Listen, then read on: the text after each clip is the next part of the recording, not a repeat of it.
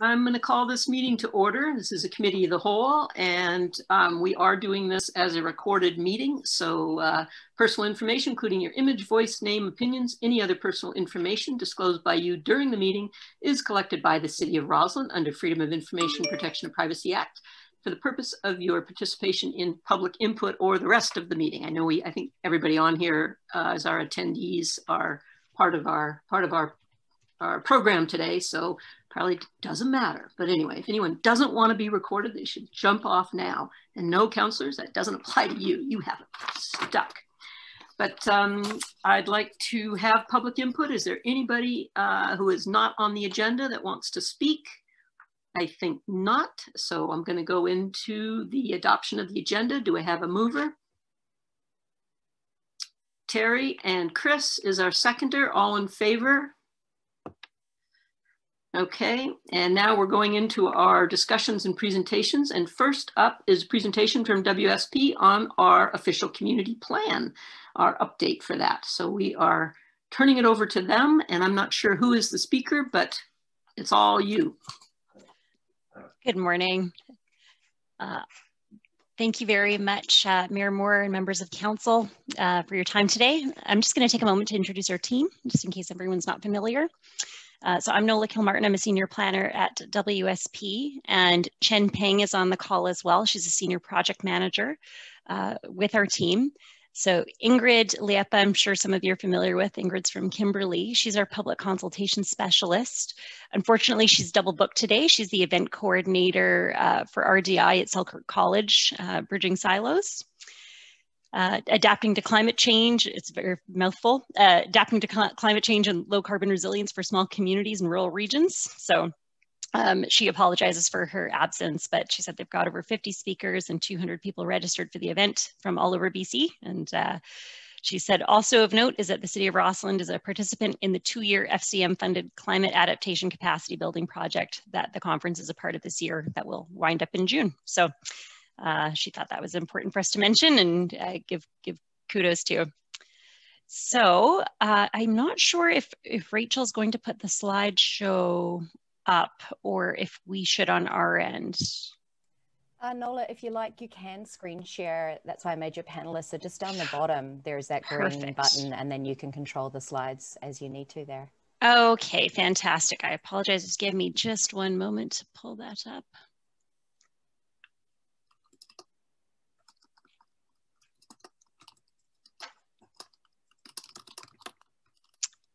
Pardon me, pardon me.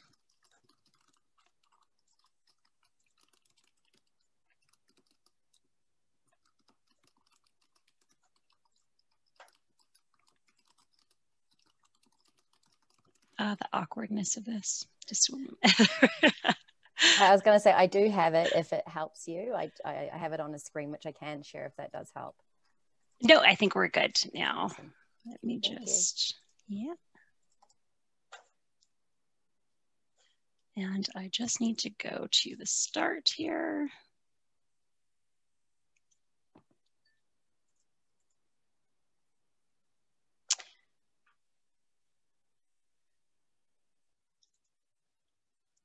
Apologies. I'm just getting some notes up as well.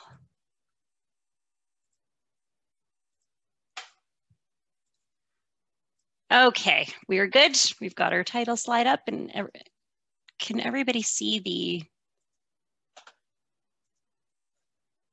is it in presentation mode on your end? We see the slides on the left, and we see the one opening screen in the center. So it's not the presentation. Yeah, it's not in presentation mode. Okay, sorry about that. That's okay.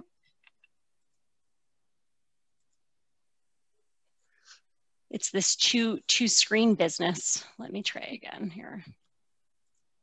Maybe if Rachel, if it's okay, maybe we'll do it on your end if that's all right. Because I'm concerned about my ability to make this work quickly enough.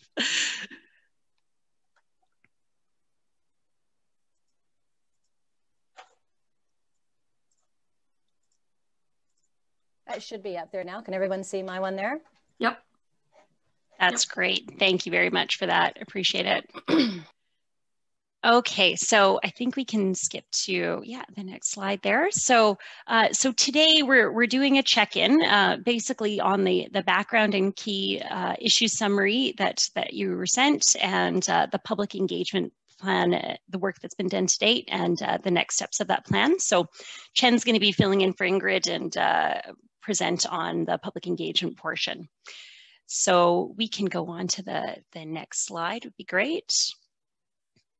So we're just going to cover on the OCP update portion of things, the official community plan. We're going to talk about the review process a little bit. So where we are in the process, the Rossland community snapshot that's included in that document, review the past planning work and key issues that we've uncovered as part of this, phase 2 of work out of the 6 phases to get to our end goal, and the technical review summary from our technical team on the engineering side. So you can skip to the next slide. So where are we in the process? So as I mentioned, we've got 6 phases to go through. So before the new year, we had the phase 1 kickoff, which is establishing communications and scheduling. We've just wrapped up phase 2, which is the background analysis that we're going to be reporting to you on today, and the kind of preliminary high-level kickoff engagement activities. And Ingrid had been working on the public engagement plan development with Stacy and the rest of the team. So we're at the very beginning of phase 3, and as we're in the first week of March, and the rest of the month and April will be covering the public engagement events. So it's quite, it looks very lovely and organized at this stage. And if we go to the next slide, I think you've all worked on projects. It often goes this route where we're on this pathway from discovery to design. So the city of Rossland has an enormous wealth and compendium of background documents. So, we've been working through these documents to try to come up with a good framework and a good organizational method to get us to our final design piece. So in a project of this magnitude, where there's a vast amount of information to be gathered and analyzed prior to it all making sense. And, we've got important relationships to be developed between the project team and the city. The first part of the project can seem a little bit chaotic and unpredictable because the team is getting its footing and trying to figure out what's important and what's not. And feedback from all aspects of our enclosed system are really valuable at this stage. So as the project team gets their footing and sees the needs and opportunities and gaps in the system, and we start to develop design concepts and prototypes, things are going to start to smooth out. But there will be some failed thought experiments and design dead ends and important refinements through this time. So appreciate you members of council. So Kathy and Derek and Terry on the advisory committee, and I'm sure you understand that well from the first few meetings that we've had. You can pop to the next slide, please. So by the time of the final design, the noise in the system, it's going to be eliminated, and our concepts are going to be honed, and the overall plan will resonate and be clearly communicated. You can skip to that next slide, Rachel. Thanks. Great. So we can move on to the next one. So who is involved? So phase 1, largely, working with Stacy as the planning manager and the consultant team. So we've just wrapped up phase 2, and that was largely administration, the consulting team, and city council members in the advisory committee. And as I mentioned, a high-level preliminary public engagement survey that Chen will be covering. As we move into phase 3, things are getting broader. So city administration, the team, but we're also going to be speaking more in depth to the public and our regional partners as well to shape and evolve the OCP.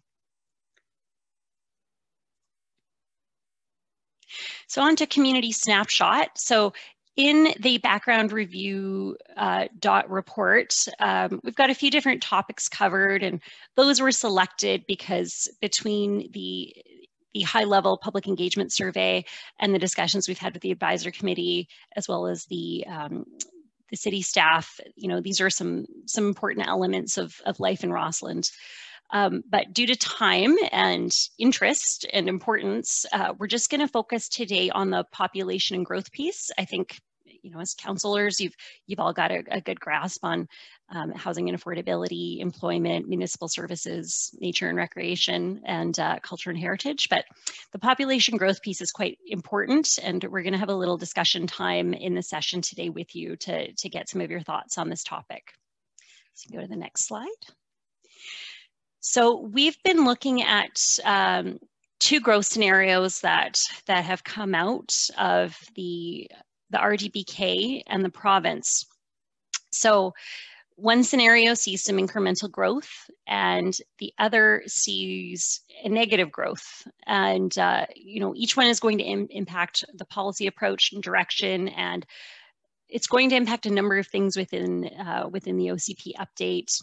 You know, from infrastructure and climate adaptation and community building. So these are important discussion pieces. And, you know, as we move into the next phase and are starting to work on visioning, part of that is going to be having a council endorsed growth scenario that we need all of you on board with and your approval of to move forward.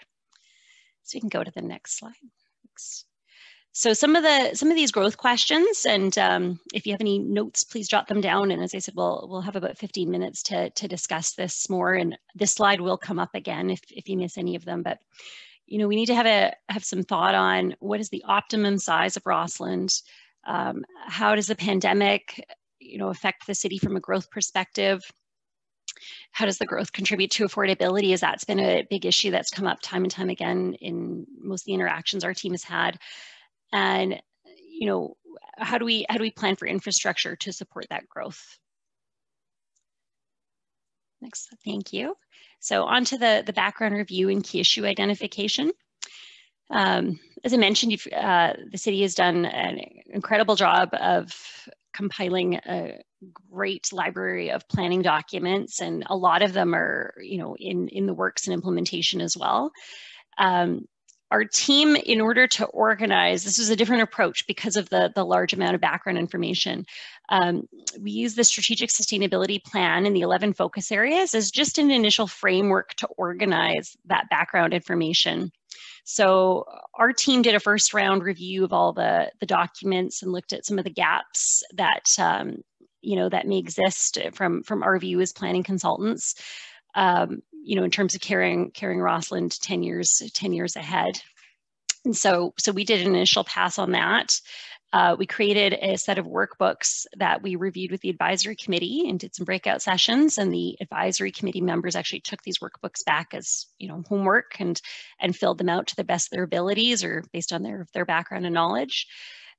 We then reviewed these workbooks with city administration or the planning manager and the advisory committee members, and a lot of the information was summarized in thematic categories. So issues, opportunities, and additional work needed.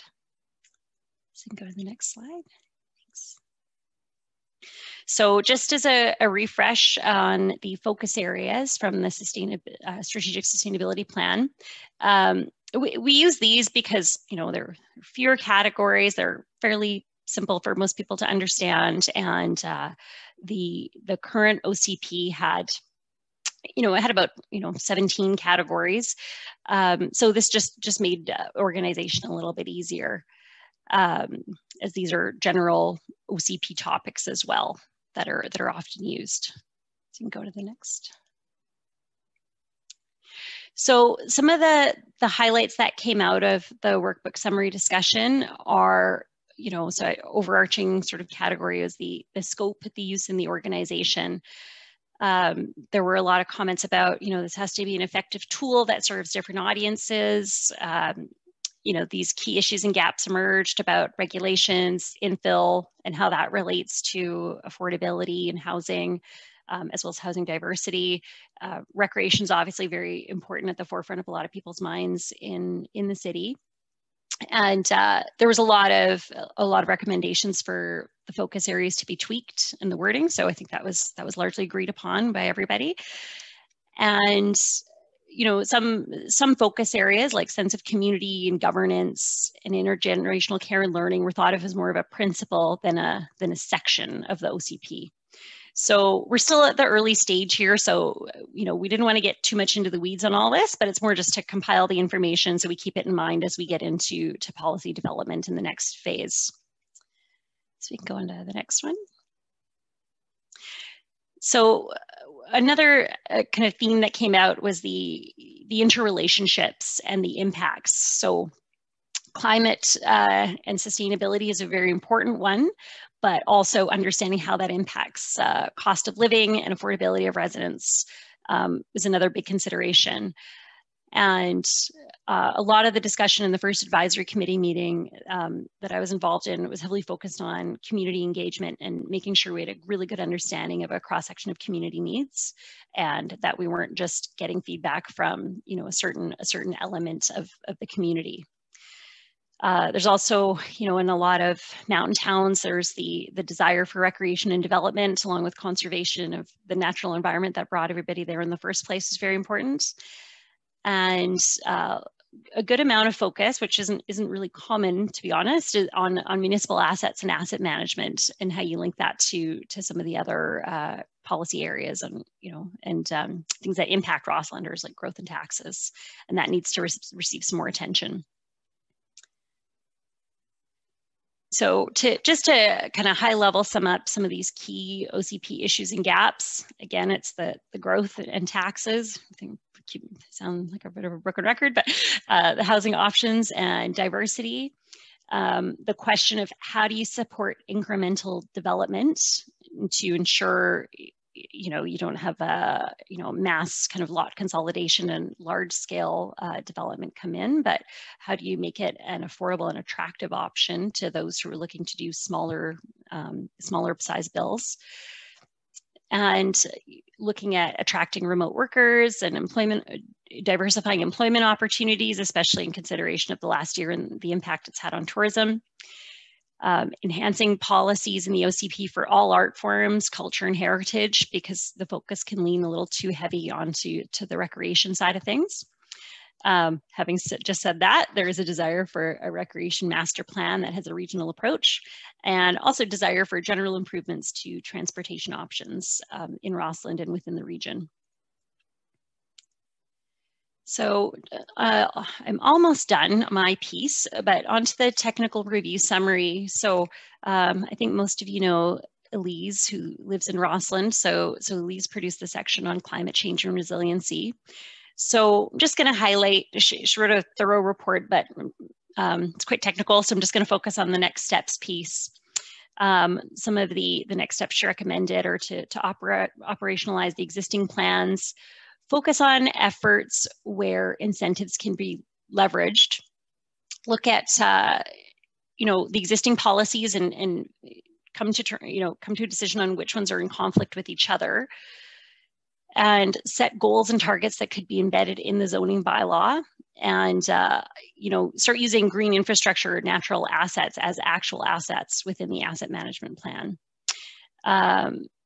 And then also, you know, back to these topics of climate and the impacts on affordability, and looking at life cycle costs, and, you know, make infrastructure decisions based on a multi-factor assessment.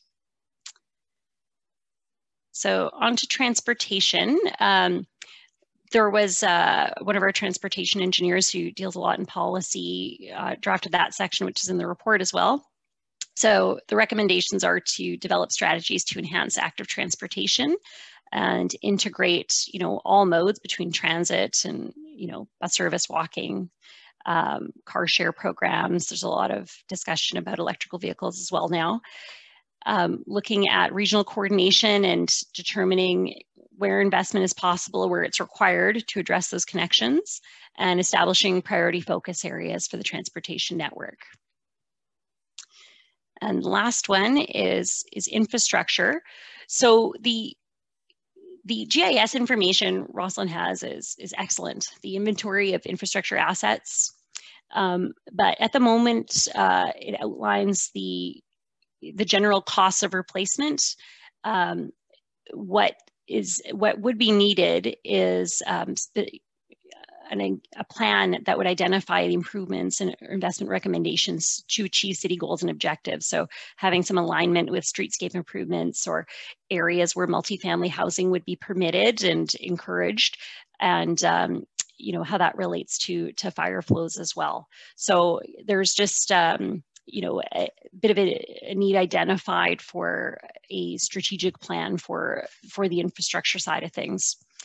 And, you know, that'll identify where those requirements will align with those higher level priorities. Okay, so on to the next is, so what we came down to at this stage, and again, you know, these things can be tweaked, but the criteria for the consultation topics and policy development, major themes kind of emerged as lenses by which to evaluate and consider policies and, you know, how we look at implementation as well. So key things are adapting to the future. And so that's to encompass sustainability and climate and resiliency. Affordability and housing and cost of living are really important factors. You know, natural environment implications and, you know, and looking at things through a lens of community and sense of community. So now I think we're going to go on to some of those growth questions. We've got the slide with the questions on it right after this one. So Chen, I've been talking a long time. I just want to see if there are any initial questions, or Chen, do you want to frame this discussion piece? Yep. So good morning. So I got two portions here. So this one is about the discussion on the growth questions, and the other one I will give you some updates on the engagement activities after. So for this part, for this discussion on the growth, these questions, we're not looking at direction or anyhow, but this is really the first time that based on the background review that we had, that knowledge is introduced. And this is the question we figured out that this is really a fundamental question that we want to ask everybody about how you think about the growth. Rachel, do you mind go back to the slides that with the two sets of number, which is slides 10, I believe. Yeah. Oh, sorry. One more down, back. Yeah, this one. Thank you. Sorry, one more slide down. Yes. Thank you, Rachel. So what this is, we were, growth is a fundamental factors and how we kind of tailored our OCP policies. So we got two sets of scenario here. So first one is based on the most recent one, the RDKB, the Regional Housing Needs Report. So basically in that report, it says in the next 10 years that Rossland are looking at the population is shrinking a little bit. And also there's another set of number not including in this slide is there may be a slightly more dwelling units needed because household size going down. So that's the whole information, whole set of information there. So this is one scenario. And the other one in 2019, BC province, the province did a population projection throughout the whole province for the next 20 years, so till 2041. So based on that information, they had a growth rate between annually 1% to 2%ish. That's the calculation base. So they kind of have a different set of criteria how to determine this growth rate. So based on their number that is still fairly new, I would say 2019, that shows that we use that average growth scenario and apply to Rossland scenario. So this is the number we're getting. It seems like, yes, according to the average growth rate across BC province, we're getting 618 people more, like in next 10 years, which is totally different direction here. So when we see the number, if we're shrinking, then maybe we really don't need to talk a lot about how we're going to develop new housing in the next 10 years based on the regional housing needs report. But based on the BC provincial number, then we probably have to kind of figure out is we might have like 100 to 100 houses, 200 houses probably, 200 to 300 houses, new houses that add to new Rossland in the next 10 years. And just further on, the numbers I didn't put into this slide is get to 2041, then we're looking at a 30% increase in the population. So that's definitely even more conversation that we will have. But just comparison like this regional and BC number that representing two scenarios. So I want to bring this to your attention. Rachel, do you mind go to the slides we just have with the questions there? Slides 25, let me see. 25. Or 24 or 25. No, going down. She's on it. Okay. Sorry, but this is online. Probably it's a little bit dragging.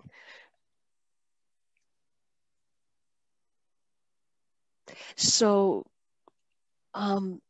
I wanna, so this few questions, it's still, we think it's important question. And this will be discussed further with another stakeholder workshop that happening later in a couple of weeks. But we wanna hear how you think about it is, except for talking about numbers, quantifying the growth, is what is the ultimate size of Rossland? So that's the first one we want to know, that how you think about it. What's the most appropriate size for Rossland? I would just open the floor that let people discuss. Okay, so Jen, Stuart has a comment, and we'll just go. People put their hands up, and we can chat. Go ahead, Stu. Yeah, I just wanted to say those projections are pretty useless. I think we've already talked about them in previous meetings. They don't really reflect what we're dealing with. You know, the short answer is we actually don't know what we're dealing with. You know, those of us that have been here for a while have seen boom and bust cycles in growth, and we don't know if we're in a boom, which will be followed by a bust, and it may average out to slow growth over time. Or perhaps we are at the beginning of a ramping up, and we can see lots of comparable examples of communities that have become, you know, a lot more expensive and a lot more developed through people wanting to move there for the lifestyle, facilitated by technological growth and high cost of living in other communities. So we just don't know, you know, are we ramping up endlessly, or are we at a short-term peak? But we're definitely experiencing growth right now. And I think whatever we do, we need to be measuring what's happening in both those directions and be adaptable. We don't want to be placing a limit on development if things get worse and then our economy is depressed. We want to be flexible, but we also don't want to be, you know, basing it, you know, naively planning for long, slow, steady growth when we're ramping up into unaffordability. So, you know, I mean, that's the short answer.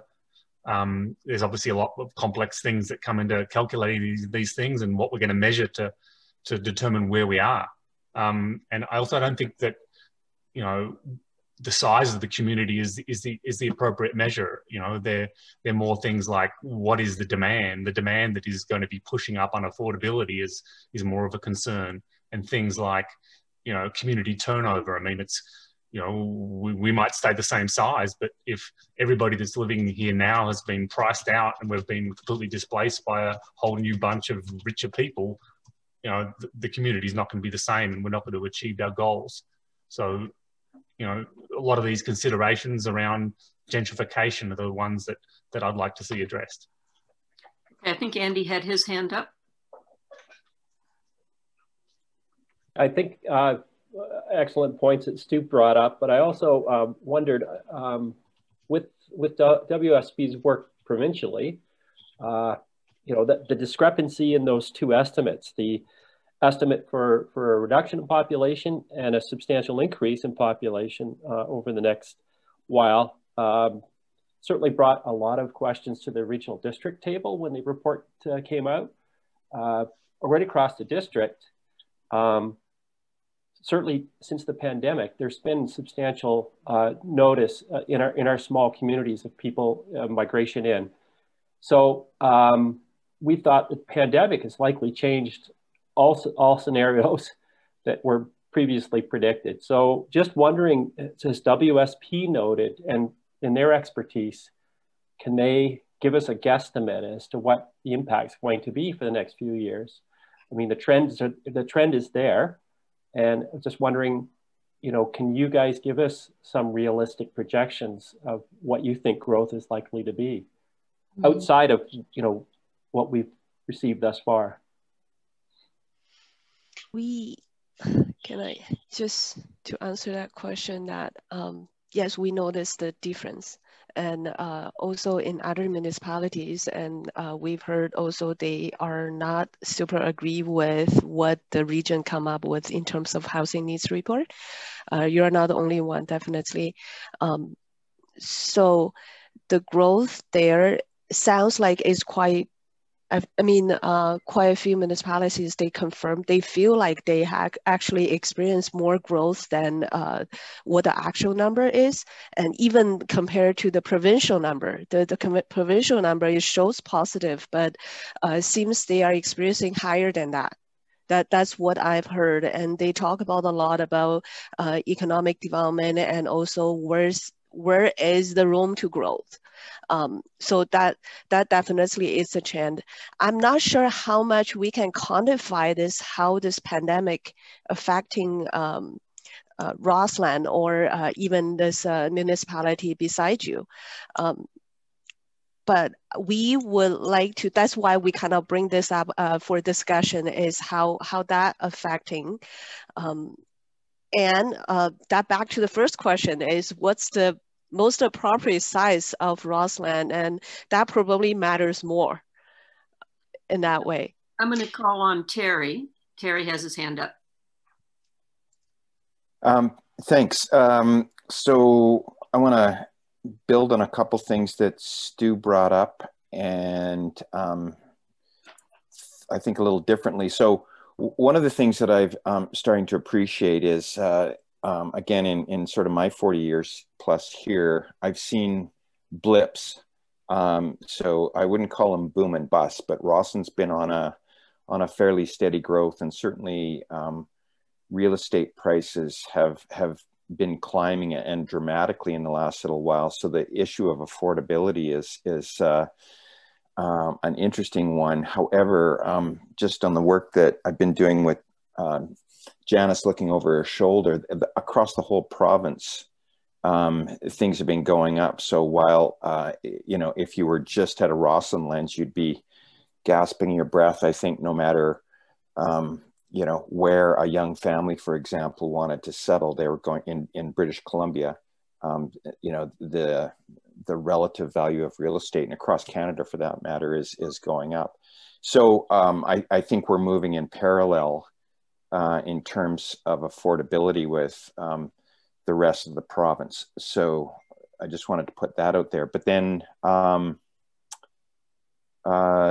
you know, the optimum size, one of the things that I worry, one of the things that we love about this town is how it's centrally sort of packaged. I think we're one of about 4 or 5 communities that I know that doesn't have a strip. Like, so Revelstoke and Nelson have these nice compact downtown cores, and I don't like the idea of trying to fit another, you know, 1,500 people into our downtown core, because unless we develop a whole other commercial area. So optimum size, we keep bashing around the 5,000 number, and Jean, just based on that means 200 to 300 new houses, given smaller family sizes and things like that. That's kind of concerning to me, actually. I'm trying to think about where 200 or 300 more houses in our town would go, and it makes me kind of, and what going for groceries at Furrows would look like. So that's a concern. Okay, we've got some councillors that haven't spoken yet. Anybody want to get on this question? Janice.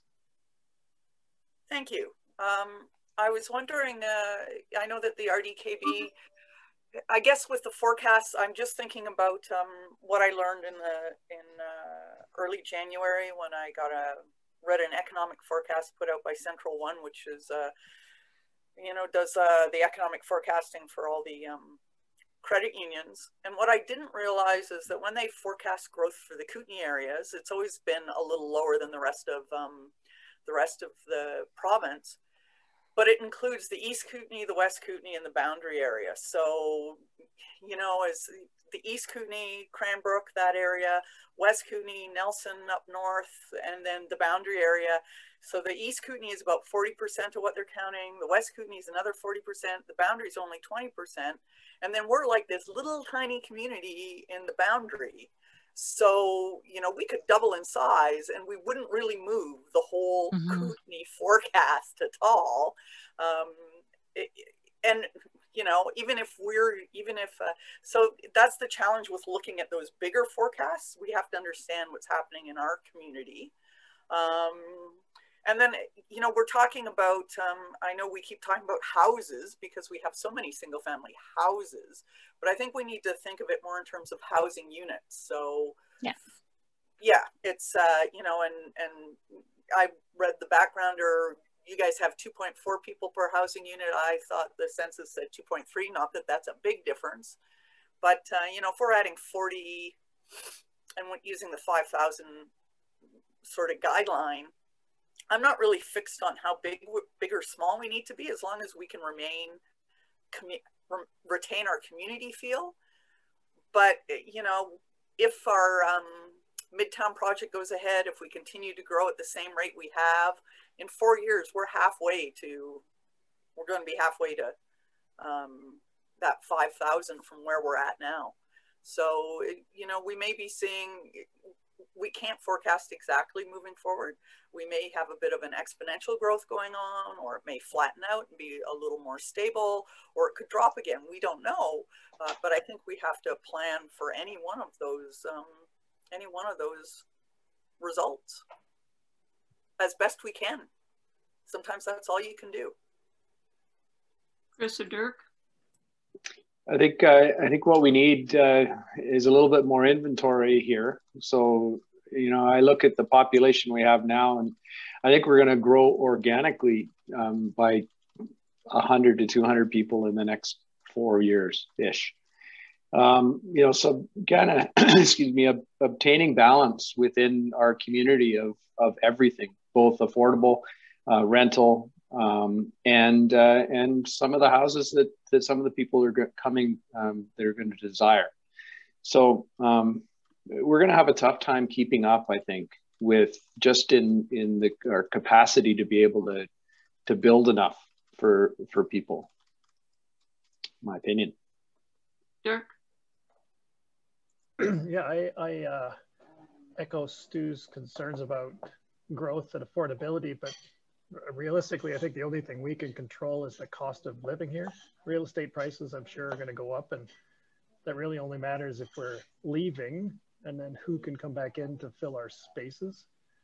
I don't know how I'm with everybody that I don't think we can get too big, because then we lose the community. I don't know how to control that without spiking, you know, realty costs, or keeping them down by letting our community sprawl. So I don't really know. Mm-hmm. Something to consider. I mean, there are predominantly single family homes in Rossland, and like most communities in BC, you know, those homeowners are aging and maybe looking to downsize. So as people shift into maybe multifamily units that are perhaps more easily accessible and easier to maintain and care for, and maybe a bit more affordable, that provides them some income in their retirement, you know, those homes and lots will come available. And so what I was mentioning earlier about incremental infill, and so not losing the feel and the look and the aesthetic of the design of housing in town is, you know, having splits, like going to semi-detached housing or having some, you know, triplex units or fourplexes or something along those lines, you know, where you could have, you know, a family living together in the same units. And so that doesn't require that additional land component, but it allows, you know, the scale to stay the same. What often happens in places where, you know, you don't plan for this and you don't allow your infrastructure to support it because it's cost prohibitive for small scale builders to do infill, is you get somebody with the money to come in, purchase those properties that are getting run down, do a lot consolidation, and they have to sit and hold and wait. And then that ultimately can result in a much larger scale development project that usually causes quite a bit of upset in town. And those developers want to make money, so they're going to be, you know, looking for higher value or higher cost per square foot. And so that also negatively affects the affordability aspect. So just some things to consider, you know, to Janice's point, it's not all like additional houses. It's just, you know, adjusting the housing mix effectively as you go forward. Well, those are the tools that we have too, right? Land use, how we use our land and the policies that we put in place, which is, you know, part of what we're talking about here. You know, I mean, for me, the optimum size of Roslyn is not too much bigger than it is now because we don't have a lot of land ourselves. We don't want, I don't think we want to do boundary expansion. That's sort of been around the block a few times and it's not been well received. We don't want sprawl. We like our compact community, and you know, you're going to run into parking problems, or as Terry said, you know, crowding in the grocery store and all that. So, you know, so the real issue is how do you keep it affordable and yet slow growth, you know? And I absolutely agree with the provincial projections more than the regional housing thing in terms of where we see our growth going. I mean, we are seeing growth. And as Janice pointed out, I mean, we're a blip on that study. We don't even show up. We could have dramatic growth and not even show up in those, you know, regional thing. So that's okay. You want to get on to your next question? Sure. So yeah, I guess we talk about the first and second now. I just want to see your points about growth, like pros and cons. I also understand you touched the affordability a little bit, and actually in the later slides that are actually showing the survey result, the preliminary survey result, affordability is one of the I would say it is almost the top topics there. So I'm just wondering how this growth will contribute to affordability, or actually negative, positive, pros and cons. That's also that's something I want to bring it to the table for discussion. Who wants to start with that one? Janice.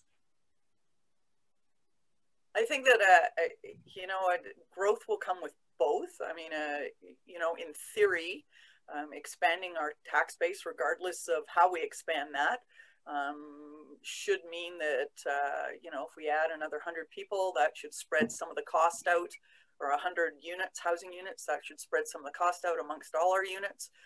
But we also have, you know, as we add units, we also increase our cost to service. So the balancing act is to try and grow those units that we need, that will be in demand, without having to invest in huge additional infrastructure to support either those units or the people who are going to come and live in it. So we are a highly serviced community now, which is probably one of the reasons that we're so attractive to people. But, you know, of course, there is invisible infrastructure, the infrastructure people don't think about, that is necessary to be maintained and even expanded to support additional housing or housing units. So that could be water, sewer, sanitary, electrical, broadband, all those things that, you know, those are going to be initial expenses, or maybe initial expenses, but are, you know, if we can, I think as council, if we're looking at where our infrastructure can support more growth, then we should focus on trying to put the growth where our infrastructure already is, and that helps us to minimize our future costs. Yeah, good point. Terry has his hand up. Then Stu. Thanks, Kathy. Two things. We want to support schools in our town. So again, I think schools are a major contributor to livability. So I think growth. We've lived through a horrible last decade where schools were shut down, and it really caused disruption. So that's one pro for having enough kids around and young families to sustain schools. And retail, I would put to a lesser degree, but our retailers downtown had some tough years. I think I believe they're doing better now, but that's another reason why we want to have some modest growth, or certainly don't want to backslide in population. Stu? Yeah, I just think it's the type of growth matters.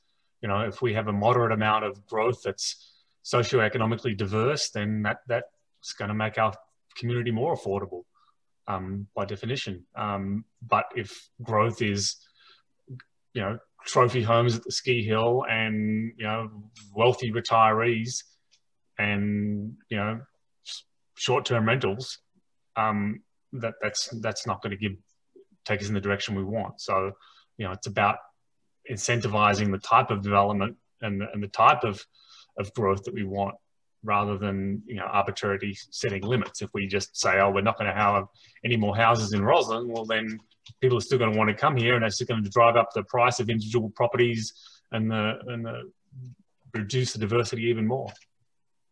Good point. Okay, who else? Andy? I guess I feel similarly to what was previously said, but also note that originally the development at the ski hill was mostly about rental and seasonal usage, and it has expanded into some permanent year-round residents.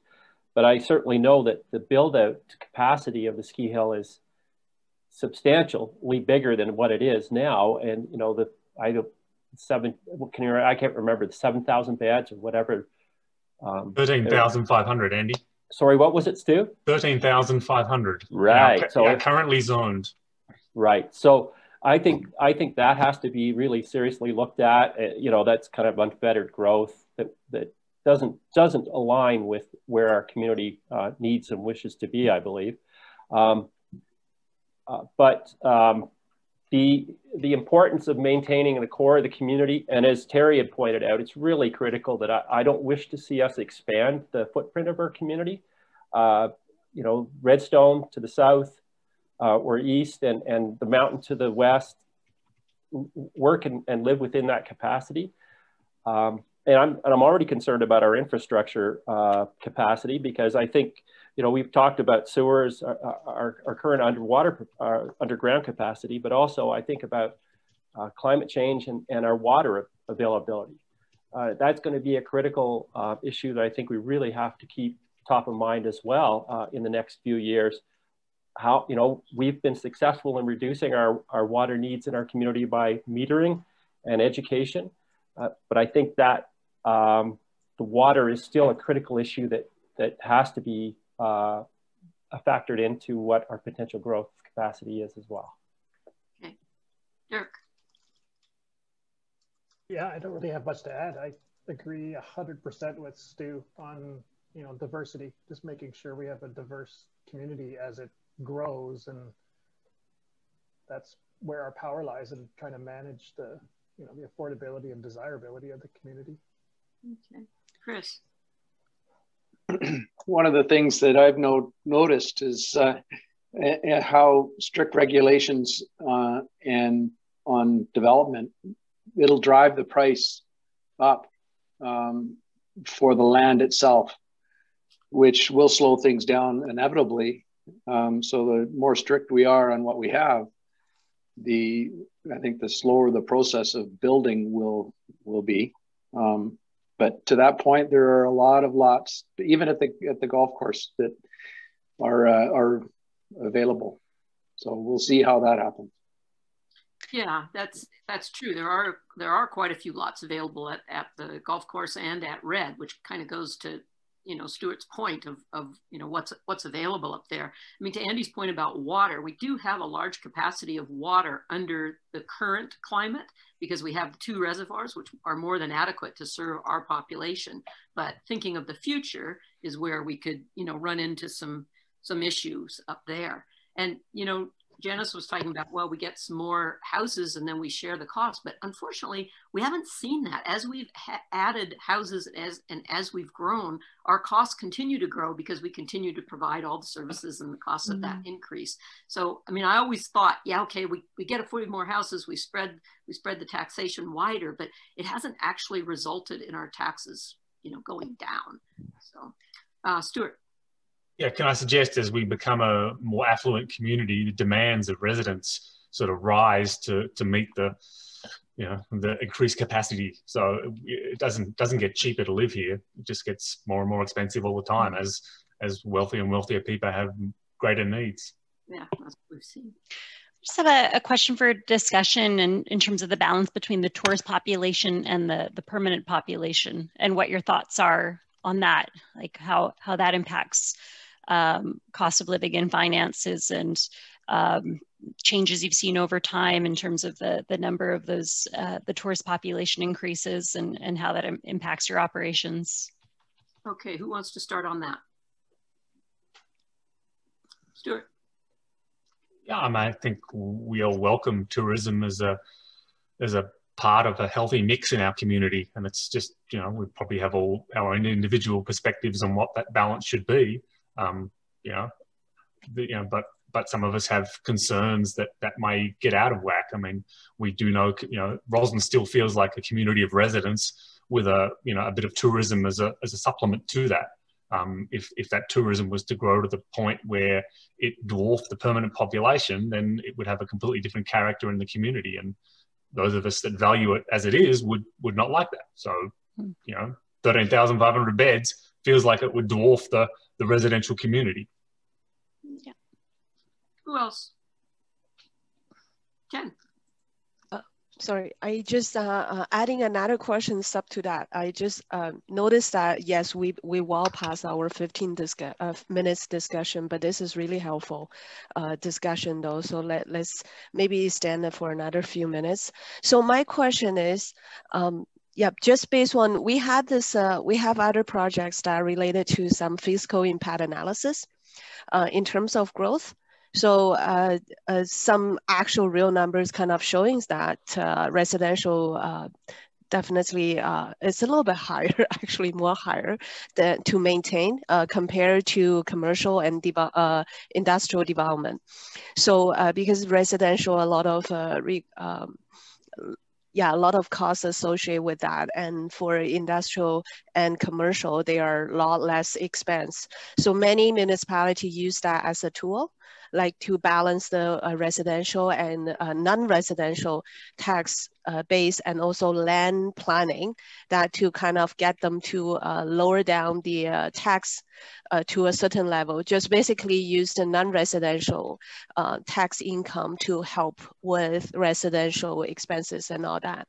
So it's obvious there. Sorry, my question to the board right now is, what types of economic development tax base that you are you thinking is fit into Rossland? Like, so this talking, I understand that the retail, just based on what we had discussed, retail seems not unlimited. There's a certain market to fit into, so we're not kind of like just randomly to add more commercial space, then we get more. That just doesn't work in that way. So in terms of industrial, we're definitely not looking at any heavy industrial or any even middle level industrial, maybe business park or office, somehow that types of use can fit into Rossland, that scenario. And also tourism is one of them. So I'm just curious about with the board is what types of non-residential development that you think is more appropriate for Rossland context? Okay, so we have very limited land for commercial or light industrial. We're limited there. So regardless of what we want, we don't have a lot of space for it unless we talk about boundary expansion, which I don't think we're talking about. But the first question that we only got one response on was about the tourist population versus the full-time residents. So if you want to hear from the board on that, maybe we can have, when I call on each of you, you can talk about your feelings about tourism and then address Chen's question about what other kinds of businesses we'd like to see. We have just struck an economic development task force for Roslyn of some people, and they're looking, you know, at some of these ideas. They're just getting started. Okay, Andy, you had your hand up after Stuart.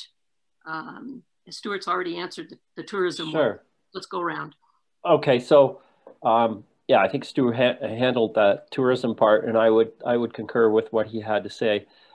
As far as other commercial business or industrialization of some sort, you know, the limited amount we do have has expanded recently. It's, you know, it's self-storage. It's someone who's recognized the market in cannabis edibles, who started to do some commercial expansion. It's a welding enterprise, fabrication welding shop that's doing quite well out there with a small business venture. It's going to be, again, very community-based businesses that see a market locally. Again, because of space, I think they're not going to be able to expand much. And as pointed out by Terry earlier, the retail will expand, I think, as demand's noted and what people are willing to take a chance. Retail is a tricky one. You know, I think I have a retail background as well, and it's just the market is so sensitive to that. So I think that'll expand or detract relative to demand. And of course, home businesses. And we talked about the fact that during the pandemic, a lot of people are working from home. And I think that's going to be a reality for the next ever. I mean, it's likely not going to go back to what it was. So our community has benefited from a lot of young families moving into the community where people saw the opportunity to work remotely and expand their business, either independent businesses or they work for others, larger corporations that are in large urban centers, and they can work remotely. So that's, you know, from a business venture standpoint, I think that's good growth for our community. And you know, I think that's what we're likely going to continue to support and encourage here. Great. Okay, Chris has his hand up. I want you guys, we're going to have to move a little more quickly to keep on schedule here, but I want to hear from everybody. So, Chris. Thanks, Kathy. I'm not convinced that attracting home-based businesses is going to help us in our economic landscape. I really like your point, Andy, about our light commercial area. And I think if there's an argument for any more boundary extensions, it would be towards expanding the light commercial area. I think that's going to be our largest opportunity for commercial growth here. Retail is saturated. There's nothing available. And each one of the retail stores are holding their own. They seem to be doing okay, especially in a climate like we have now. Tourism will always remain our largest industry here until the ski hill goes away or people just decide to stop traveling for fun. I think it'll still be our largest opportunity for economic development here locally. So, but I'm not convinced that attracting home-based businesses is necessarily our right avenue. Okay, thanks. Let's see, who hasn't spoken on this? Terry? And Dirk? Yep, just thanks, Kathy. Yeah, I'd love to see that light industrial area continue to grow and infill out there. I think it's a key piece and provides some blue collar or some even some high tech work out there. And Chris, I guess I just, my only question there to you is what's wrong with home-based businesses? So I'd love to hear what's different about that, just to can hold that.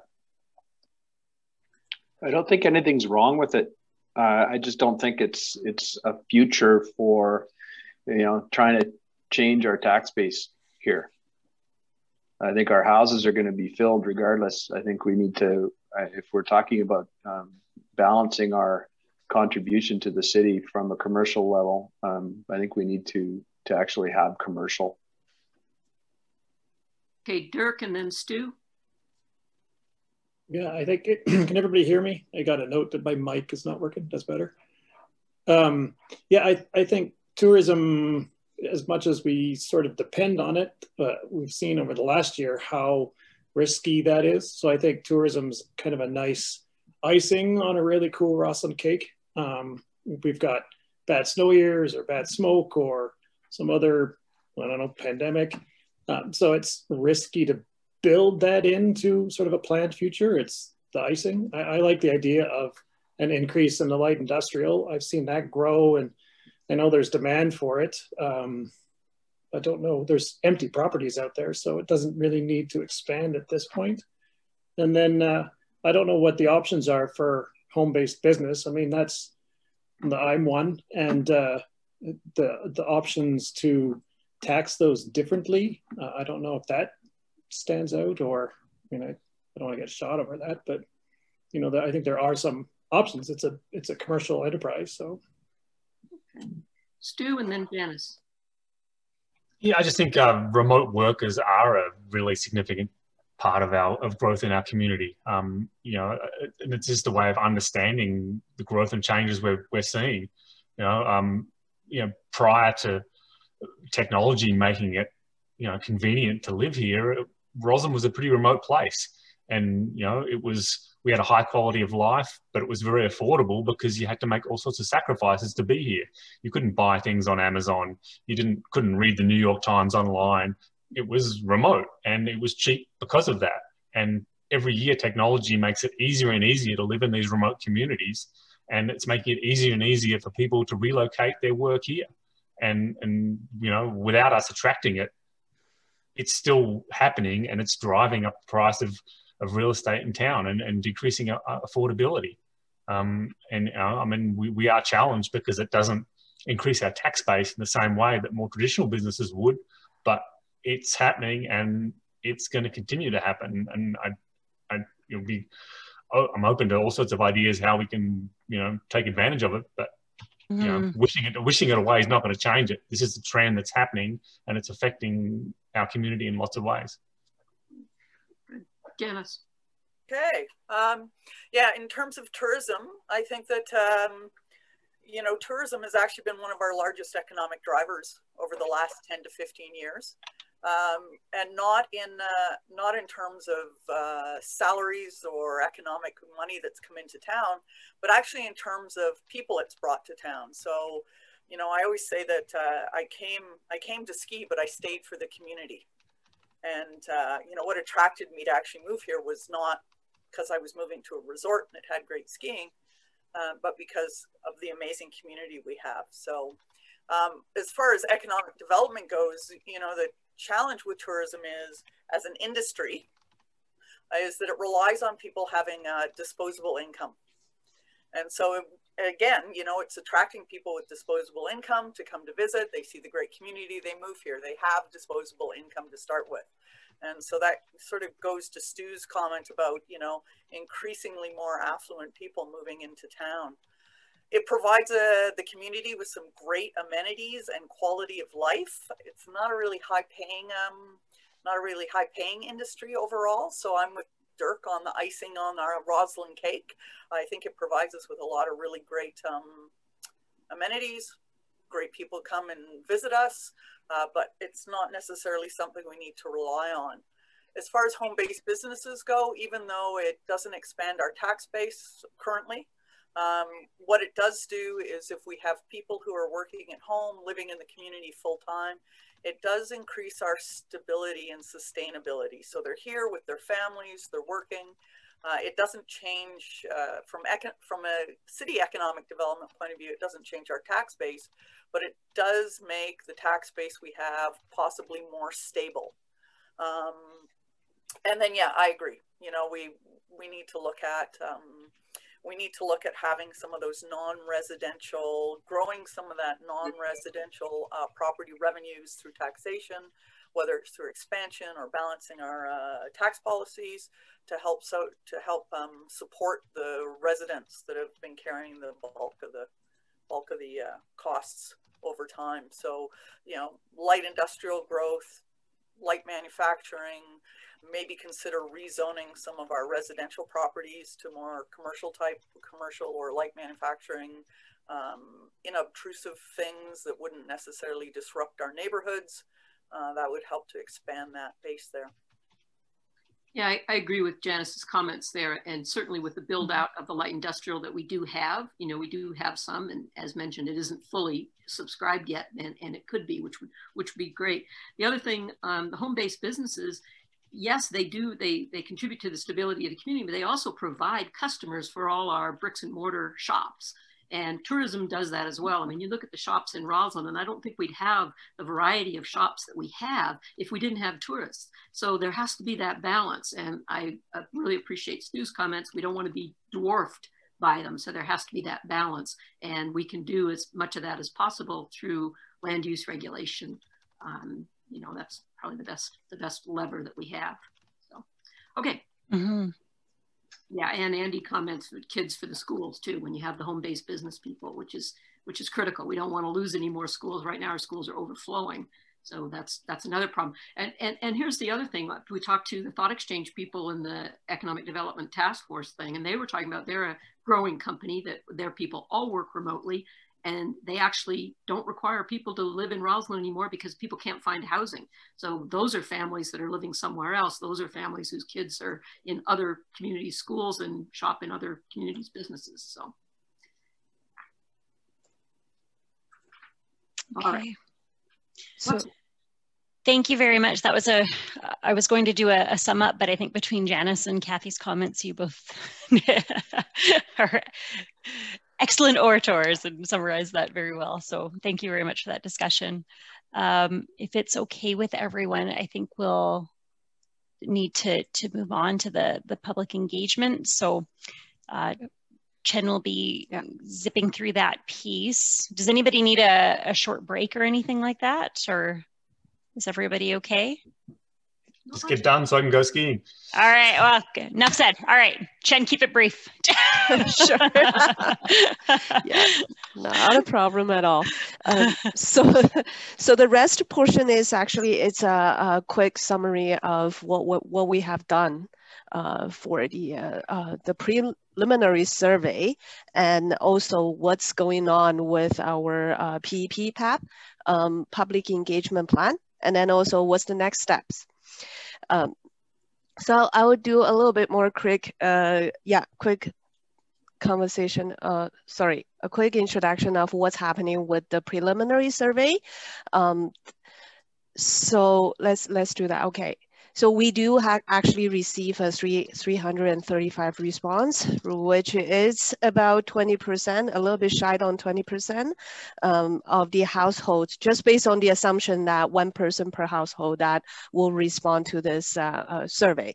So it's pretty good. It's pretty good considering it's preliminary. And then we'll have a more comprehensive survey coming up later. So that's in April. So anyway, we asked 8 questions there. So the first one is basically a vision for Roslyn. So how we come up this statistic number is based on the keyword search of the open-ended response and related to the numbers of times that particular word got mentioned. So 30 keywords were searched, and then so as you see, this is a root affordability. Also, that's always the top one. And then the small diverse, that's definitely, it sounds like it's quite common feeling about Roslyn. Yeah, and then sustainable housing, and that's also sort of hot topics there. Rachel, can you go to the next one?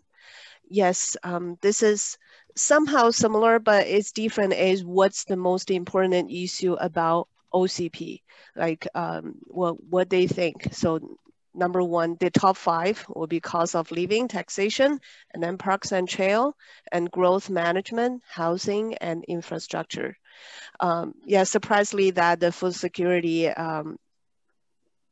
was probably I think that's the least de-emphasized in the whole discussion.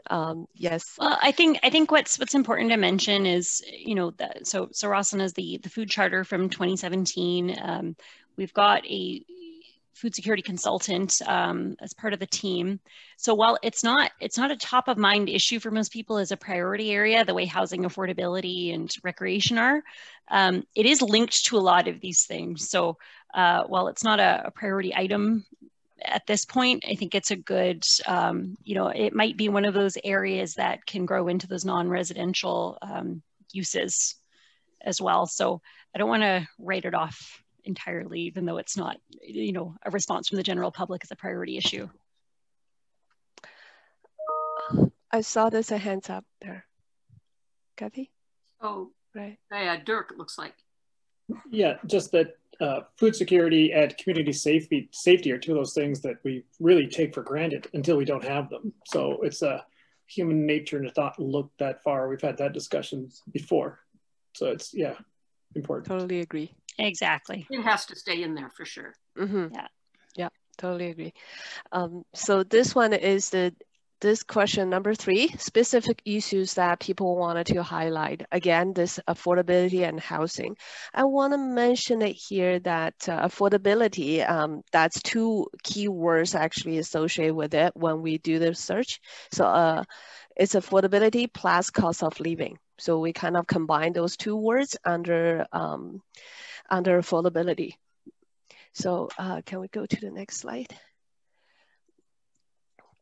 So here, so that's basically is what's the topic that people want us to kind of have more conversation about. So for development, for the second one, I understand that housing is always there, and development is showing up in combination of the words like economic, housing, community, or planning. So we combine those as a development that people want to know how development explore there. Interesting that taxes falls way down when they're here. You know, it's like, yeah, they want lower taxes, but they really don't want to learn anything about what their taxes get them right now. It is curious that the infrastructure is higher than taxes. That's very, it's not typical. You know, but I think partly that's our community conversation. We've talked about infrastructure and asset management in Roslyn for quite a number of years. So I think we've got our population somewhat conditioned to be thinking about that as an issue, which I'm really happy to see. If you'd asked us that probably, you know, 8 years ago or something, that it wouldn't have come up as high. That's great. Got it. Yeah, let's go to the next one. Yeah, what's the best way? So this is helping us to kind of put our PAP, like engagement plan together. So this is the best way that they feel like traditionally, you know, always online survey is the most popular one, and then goes to community events like open house and that. So that's actually also already in our planner anyway. And then the other one is informal pop-up event with Rossland's OCP advisory committee members. We do have a few slides about that after this, but just let you know that we kind of thinking about that, and that will be our supplementary engagement activities. So let's go to the next one. So yeah, the best way, that's also helping us to kind of trying to confirm that if what we are doing so far, how we get to people. Sorry, Stuart. Yes. I just wanted to suggest that doing online consultation and asking people how they want to be reached probably is going to bias them towards online consultation. Good point. Yes. Here we go. So, so the best way, best way to keep residents. Oh, can we go back? There are some. There will be other mediums, of course, for I just yeah scattered. Absolutely. No, I hear you. Yeah, how we kind of make people be interesting and join the topic to discuss, for sure. Okay, so yeah, the best way to keep residents informed, that's really not a surprise. Like Stacy helped us to, for the newsletter part, send it out. And then this newsletter, dedicated newsletter, that's definitely something. And the postcard that we kind of sending out in, what's that, March? Sorry, at the beginning of January, that seems they are happy with that as well. So that's a few. And then there's a website, always, social media. Okay, can we go to the next one? Here we go. This is another one we can laugh about.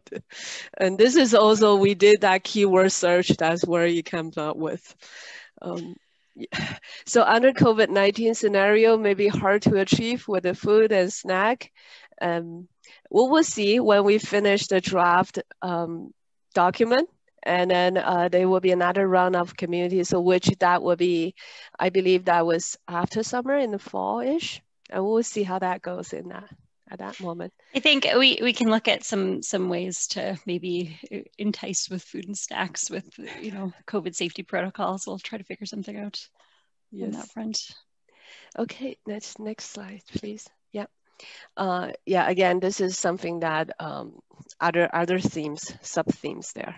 So don't want to be another Whistler and keeping a small town feeling. That's, we heard about it many times.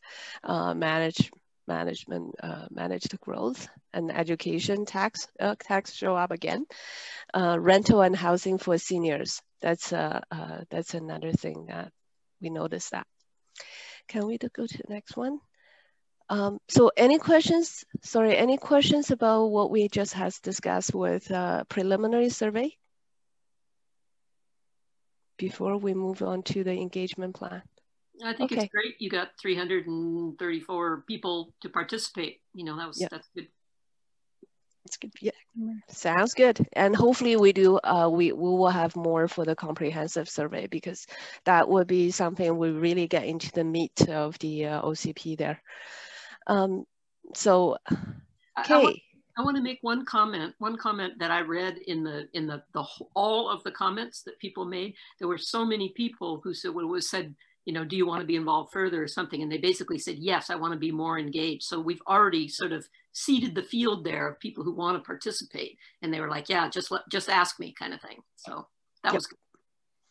That's great. Yeah, I will. And we also enjoy that postcard that we send out. It seems really getting people's attention.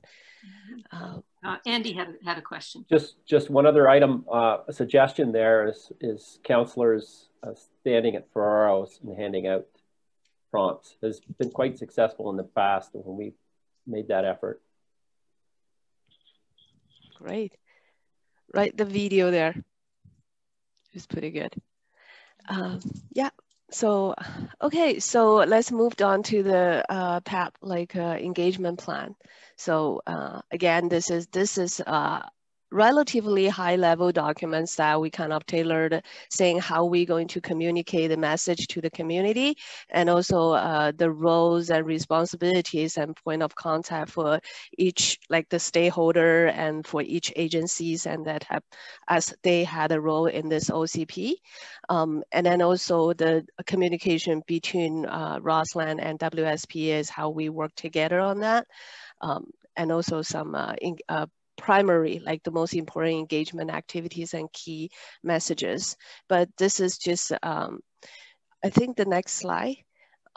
So the report, the plan itself is really about high level statement there, and to confirm some roles and responsibilities. And the Appendix A, I'm not sure if you really dig into that, it's a list out for all the activities that we will have in this whole process. But I will have more slides. You already kind of seen the slides then. You will see there's a more detailed activities that we list out there in the other slides, the tables and charts. Can we go to the next one? Yes, key messages.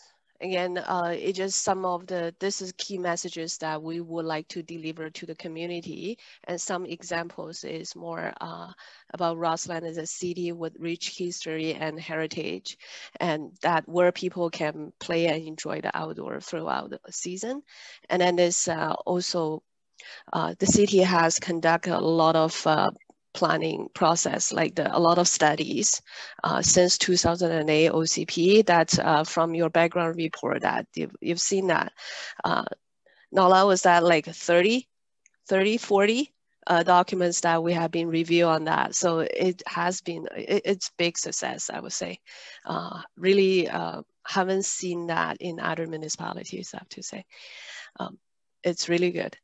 And then also there will be, the OCP offers the opportunities for the community to look at the long-term growth and sustainability, and also future ready, like that whole climate change lens and all that discussion there. And then also this whole OCP process provide opportunities for the public to become more involved and share thoughts in the next coming years. So there are more additional messages in the document, like the PAP, that address the nature of an OCP updates, deliverables such as branding, as well as more process-related info. So I won't just list out here. Yeah. So we basically follow on this IAP2 spectrums of public participation. Like for the whole project, we're talking about, yes, we inform, we deliver clear information to the community, and then provide the details. And we can look at this as fact sheets and also websites and open house. That's how we inform people in this whole engagement activities, and then consult, right? So consult that including the public comments, focus group, surveys, stakeholder workshops, and public meetings. That's how we kind of deliver the message, and then we try to get their feedback from people. And involve is more about workshops and deliberative, like polling, the live polling that we will have in the workshop. So it's just try to work directly with the public throughout the process to ensure the public issues and concerns are understood and considered and incorporated into the preparation of this OCP. In terms of the other two categories in the spectrum, the collaborate and empower, we normally will see that more after we create a document. Then there will be further implementation on some of those policies and strategies. And that's where that collaboration and empower will be in place in that. Sorry, next slide. So this basically, this is just a two category that we're trying to kind of summarize what the PAP activities, like engagement activities that we planned out. So there's some activities with stakeholder and some activities with the public. So stakeholder focus group on the key OCP topics, and then there will be also workshops with advisory committee. And also there's another visioning workshop. This one is most likely with council as the key stakeholders. So we will come to you, I believe, by the end of March, sometimes in April, the end of March, April-ish, that's almost to the end of the engagement activities. So in that workshop that we would like to kind of let you know what we heard so far, and also understand more issues about visioning, and is the key stakeholder involved will be council on that, and key staff. So that's the workshop. On the public side, yes, we will have another round of survey. And then this will be there's a round about public open house launch event, idea fairs, roundtable sections about each OCP topics. And then after we had a draft, the OCP, then there will be another community event for the community to understand what we dropped, and then understand and then provide their comments. So that would be in the fall. So that's for the public one. Yep, thank you. So this is a little bit more detail about what we are looking at in what we have done so far and what we are looking at for the next steps there. So in March, we're scheduling stakeholder focus group, and then there will be another workshop with advisory committee about affordability and growth options. It will be quite similar to what we had discussed today about those questions, and then definitely with a lot of further details. So for example,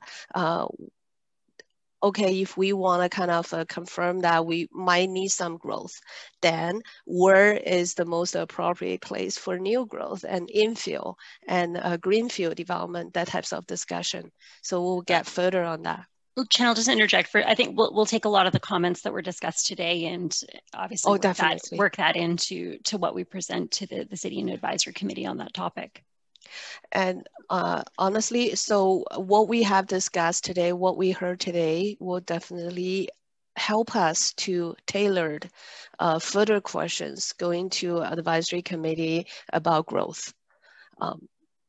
So we believe we got a general guidance there, direction there, that we can build on more questions about it. For example, like land use. How we are going to plan the land use to facilitate the growth. That's one of the, and also infrastructure. I know we didn't touch a lot about infrastructure today, but infrastructure is a big ticket item. And you would also say, what types of infrastructure do we are looking at? New infrastructure? Are we going to upgrade what we have so far, and what's the plan there? So that's also the topic, touch asset management. But anyway, I won't go too far about that, but I just hope that if you're interested, and feel free to join us for that discussion. And also sorry, could you go back to the next one? Thank you, Rachel. In April, there will be, the survey, the more comprehensive survey will be released to the public in later. And then engagement launch, the big engagement launch open house will be also happening in April. So in May, we talk about, we'll kind of summarize our what we heard report, and the supplementary engagement most likely like with AC committee, most likely will happen in April, because at the end of March, we probably have a lot clear idea is what topics that we want our advisory committee to help us with in terms of like a supplementary event. We talk about some pop-up stands and also iPi kiosk and that type of idea. Okay, in May that we will have our what we heard report and then visioning report. So the visioning report is more about our recommendation and based on what we heard and our recommendation to the OCP. So we will have another presentation to you after that, after we develop that report. So the key recommendation will go to the OCP there. And also growth option is one of the part of the component of that report as well. So that will be further after we draft the development and, after we draft the OCP, we'll go to the public for engagement. That will be in fall. Okay, can we go further? I think I just have a very few slides there then. This is just, we talk about COVID. So that's all right. So this one's the community engagement, as Chen said, will be conducted online March to April. The advisory committee, we've got some plans for supplementary on the ground engagement events. So the vision tree on the right side of the screen is an example. So that could be placed somewhere in town, and we'll have people using stickies or some other format to put their ideas up. And so trying to get a bit you know, creative with iPad kiosks and things like that, the ideas that the advisory committee came up with. So we can go to the next one. The rest of the slide, just further details. I think we kind of, if we're pressing in time, we can just quickly go skip this few slides there. Is how we kind of schedule for the next 2 months about the detailed workshops. And yeah, and this is also kind of a repetitive, this is the next step for the for March and April. I believe that's the last slides we have. And any questions, comments? Council, anything? It was a very good presentation. Thank you. I think everyone feels way more informed than they were before. Does anybody have anything else for the consultants right now? Nola, Chen, thank you very much. We really appreciate your time, and come back to us with any questions that you have. If you want full council feedback, we're always willing to help. That's wonderful. Thank you so much, Kathy, and all the counselors. Appreciate it. And discussion was very good. So your time's valuable. Thanks. Now we're going to take a 10-minute break. Stuart, did you want to raise your hand? Were you raising your hand? No. I was just waving goodbye. Ah, okay. Only for 10 minutes. 10 minutes, and then we will reconvene for the financial plan. Thank you, guys, so much. Okay. Have a great ski day and weekend. Thank you. Day. Okay. Bye. Bye.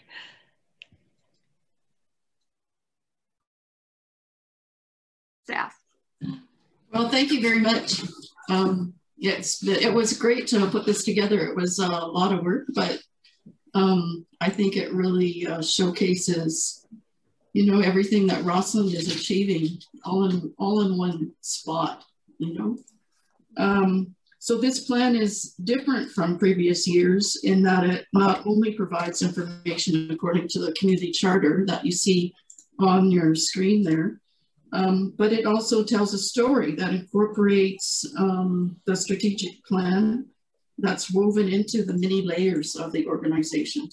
And once we add the management work plan that you'll see on Monday, it will even be more so. So this provides an all-encompassing view of the plan at work, including the financial health, which is something I'm always interested in. I've loved pulling out those ratios over the last 10 years just to see where we stand. Talks about asset management and some facts on environmental sustainability. And many times this information is presented at different times throughout the year, but I think the financial plan is a great spot to put it so it's all in one place, especially for the public who maybe don't tune in all the time. And if they wanted to see a broad picture of the organization, they could turn to this document and it would give them a comprehensive overview and where their tax dollars are being spent. So it's not just numbers on a page anymore, but there's qualitative data behind those numbers to show how their money is being used. So moving on to the next slide. So I'm just going to use the report as the slide deck so that we can just follow along, rather because I ran out of time. I don't have time for proper slide deck. So we'll just use the report this year. So that might be different next year. Next year, there might be a slide deck. Okay, and you know, and from this point on, you know, now that the bones are here, we could, you know, we can make it more pretty, just like, you know, Cynthia did with the strategic plan. You know, before it was just a lot of words on the page and she made those words jump out at us, right? And so really our financial plan could take more of that characteristic as well. But at least here we have the bones and we can, you know, we can develop it from here. So this is a quick snapshot. It's pretty small, but you have, you can always expand the view if you want to. The changes to the operating expenditures. And I'm not sure if you want me to review the highlights of, you know, a lot of the changes are reflected, they reflect inflationary changes or, you know, labor increases. Some of them are, Ellen, If you could reflect the highlights, and then if council has anything specific, they can raise their hand, and then we don't have to go through it line by line, but just hit the high spot. Sure. And then questions. Yeah, that makes sense. So yeah, so like I said, you know, the big thing on the general government is the insurance increases.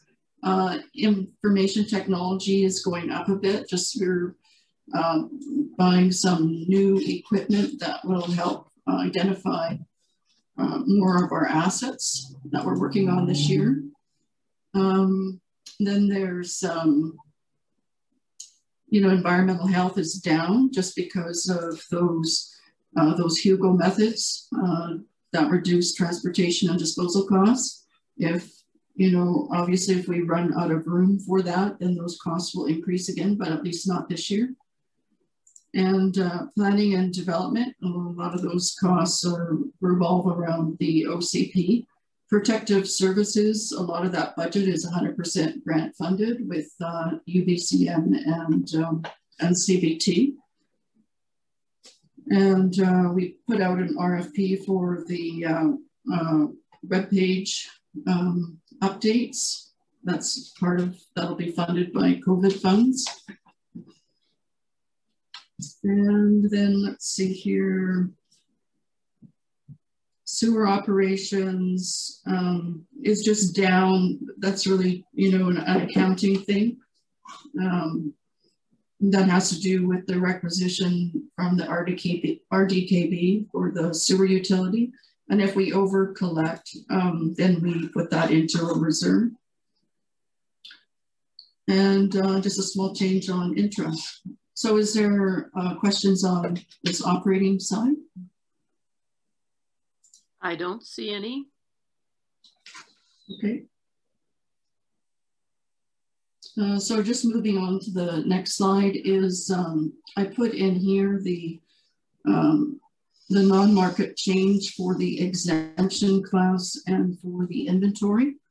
It's a lot of numbers there, but those are the numbers that I use to calculate on the tax rate scenarios. And I just wanted to show you that there was actual documentation to back those things up. I had one weird little question on those things. What is there's a $5 million, I can barely read the thing on this thing, but. Yeah, that's not included. I had a funny feeling you might ask me about that. That's, and I can't, I don't have the exact explanation for it, but it's something you exclude in your assessment base. Oh, okay. When you're doing your calculation. It has something to do with the province, but I just don't have it on the tip of my tongue. Oh, okay. It just didn't jump out as something I could understand. No, it's something that I always have to ignore because if I would include it, I would get the tax rates wrong. Okay. So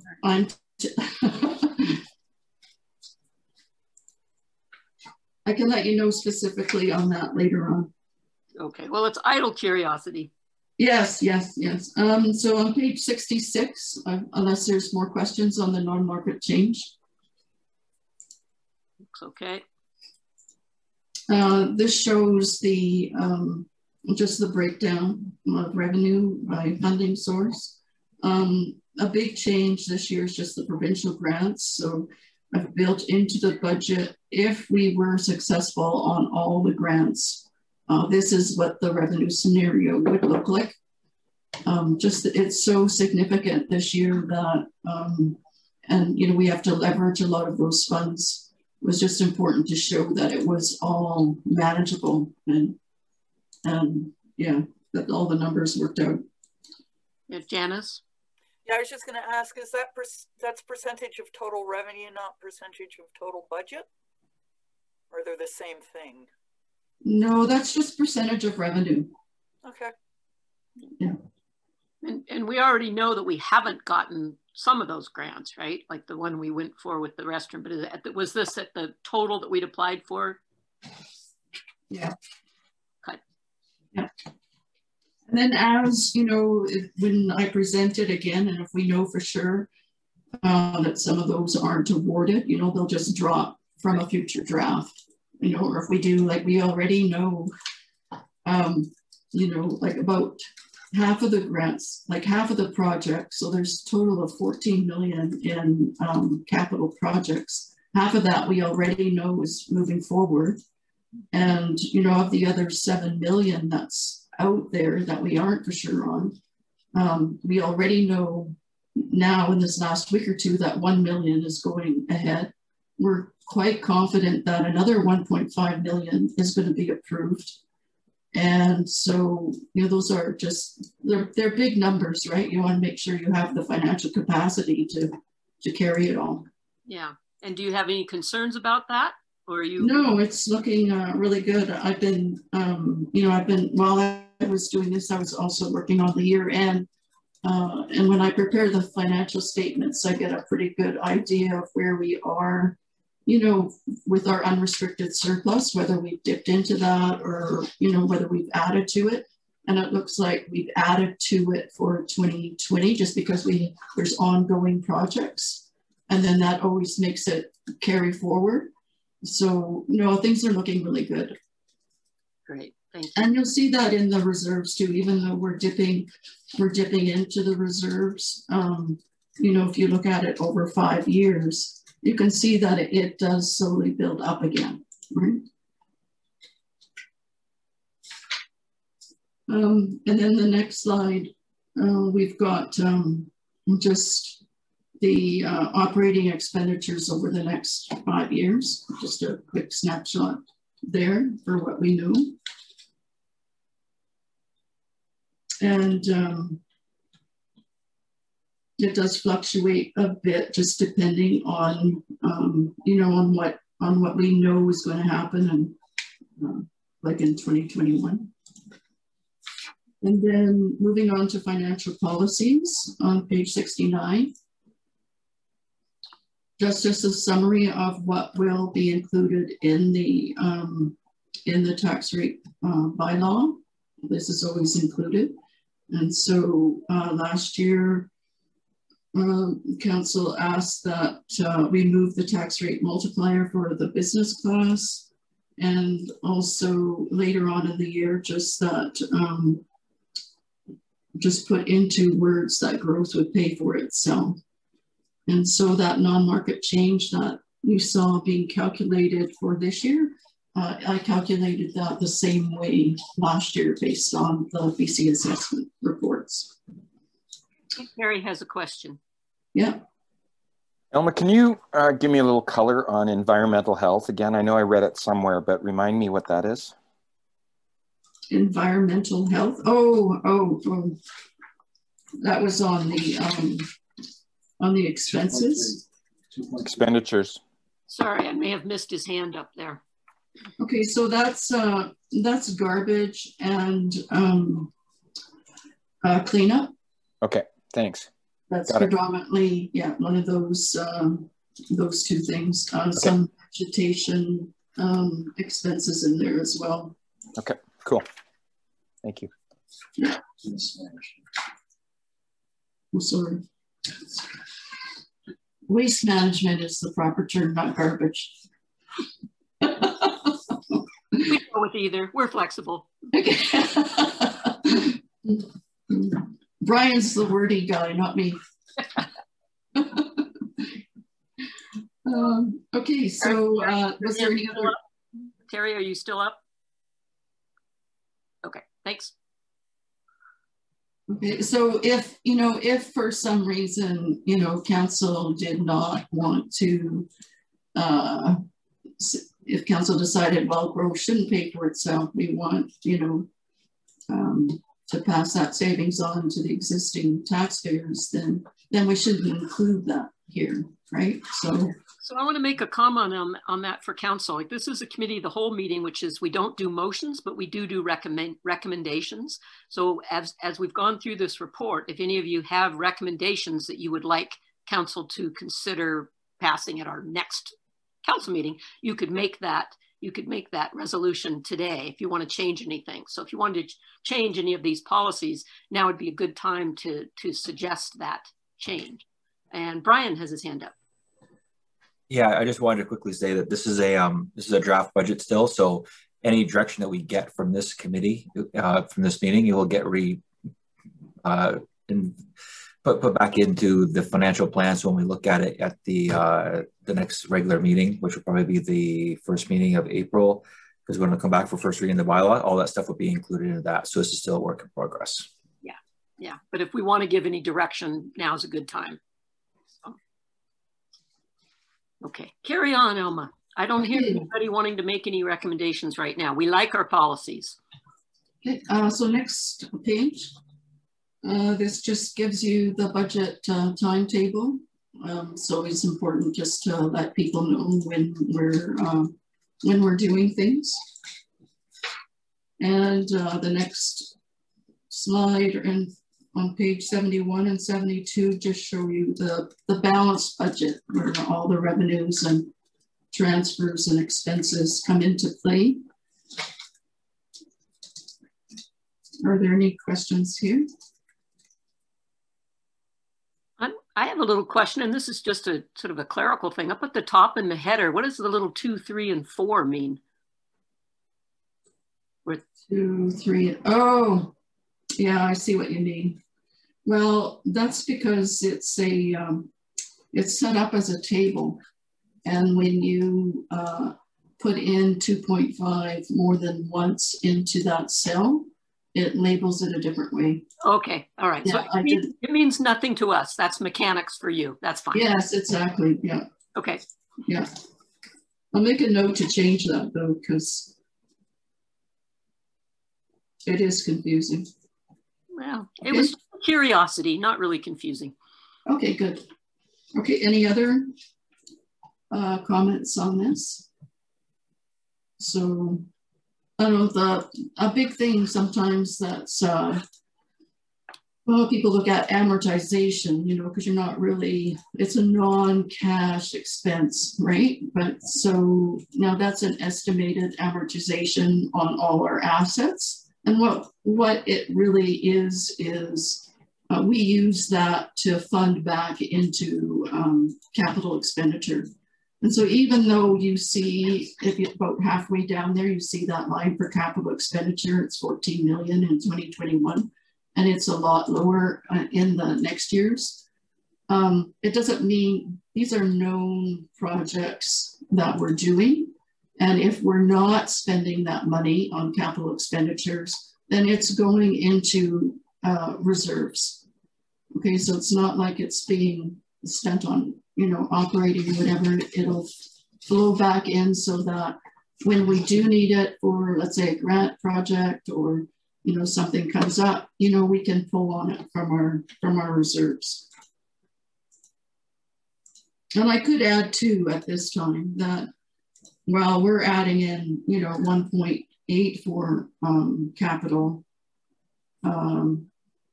you know, we should actually be, if we were to 100% fund the replacement of all our assets, we should be funding a lot more than 1.8 million, right? That was that balance. That was that balance that we were trying to talk about. Yeah, so that's actually on the next page, on page 73. Look at all flows.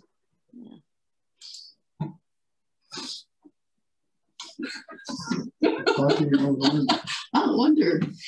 Anyway, so yeah. So this before we go on, Andy's got a question. Okay. So you just mentioned, Elma, asset management and the balance there. So as our asset management becomes more clear and defined, our reserves will change relative, correct? Yeah, if we keep on track with our tax revenues, yeah, and funding programs, right? Right. So, I mean, the need for reserve is to plan forward for replacement of infrastructure. So, yeah. just to know that I'm just wanting. I know this is the plan. The intent is to get a better idea of our assets.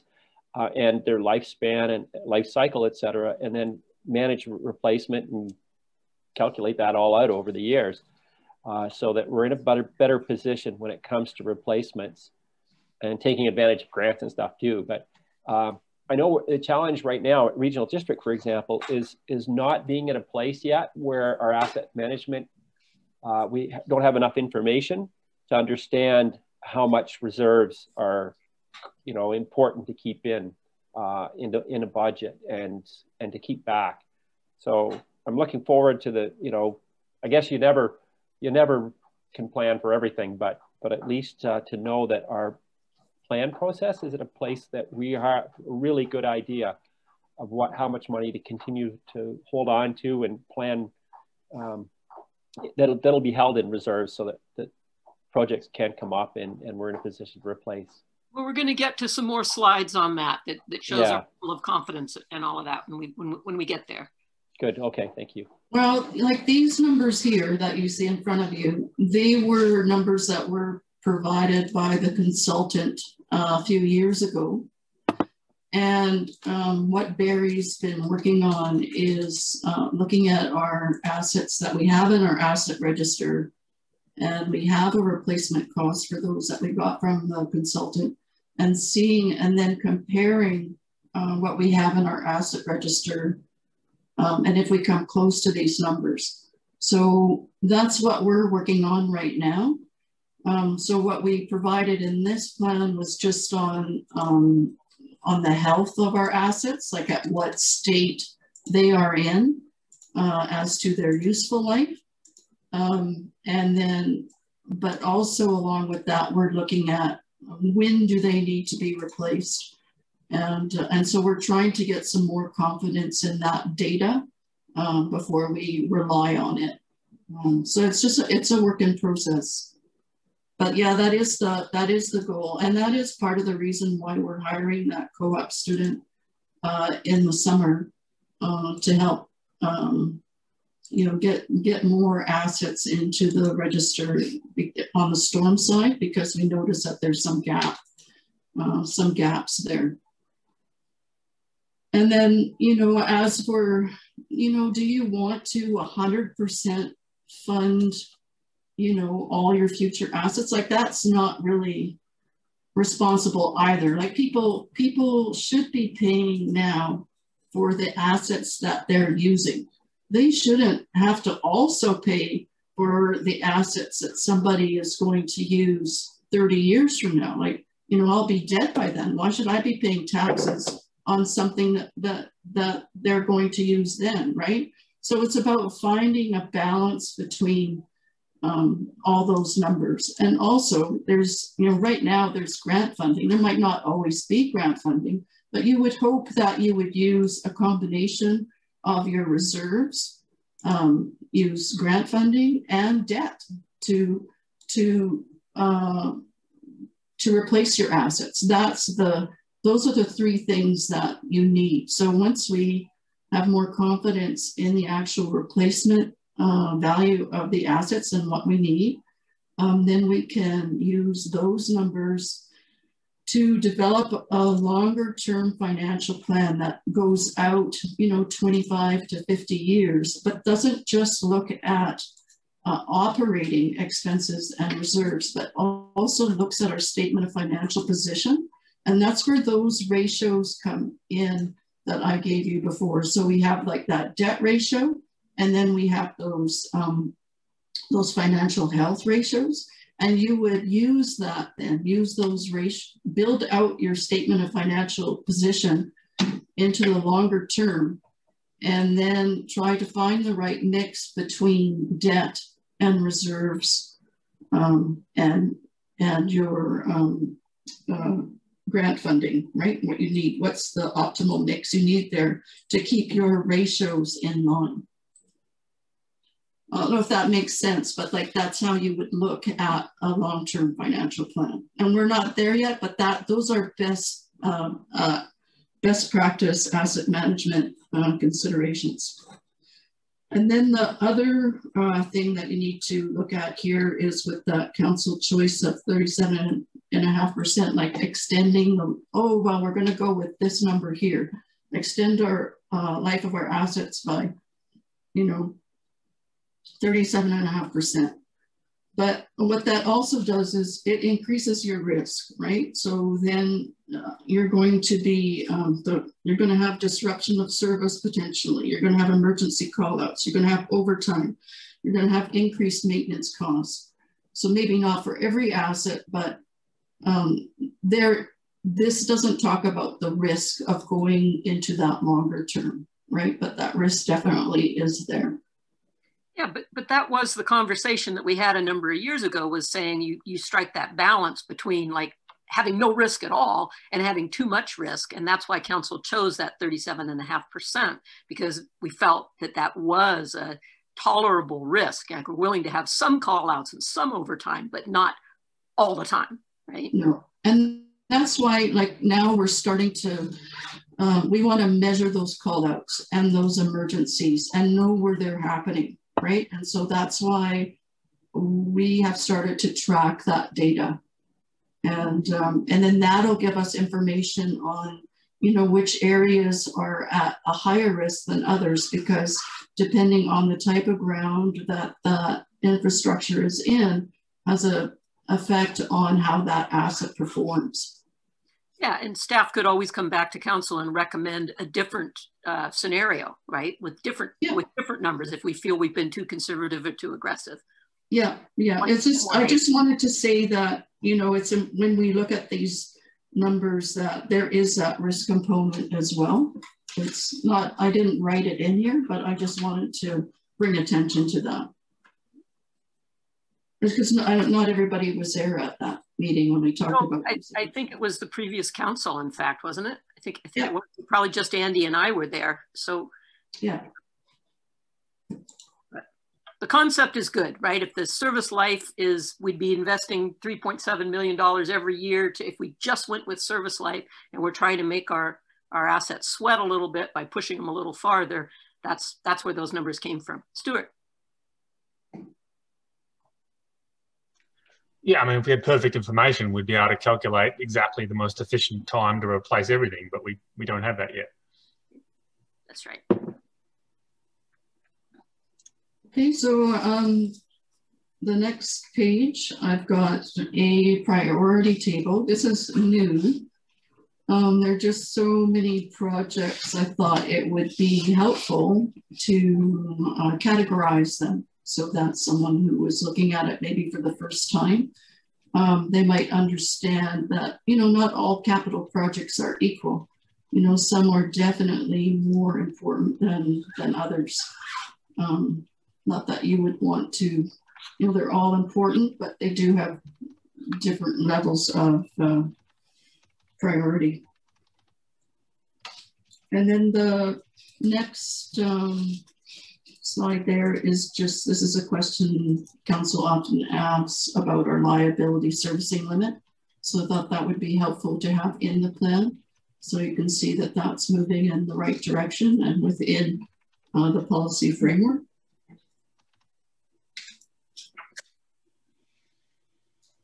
And then let's go to page, were there any questions? Then going to page 76.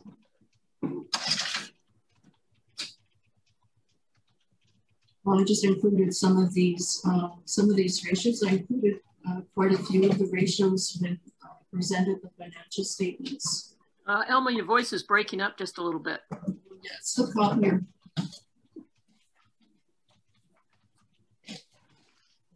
Excuse me 1 second. Barry.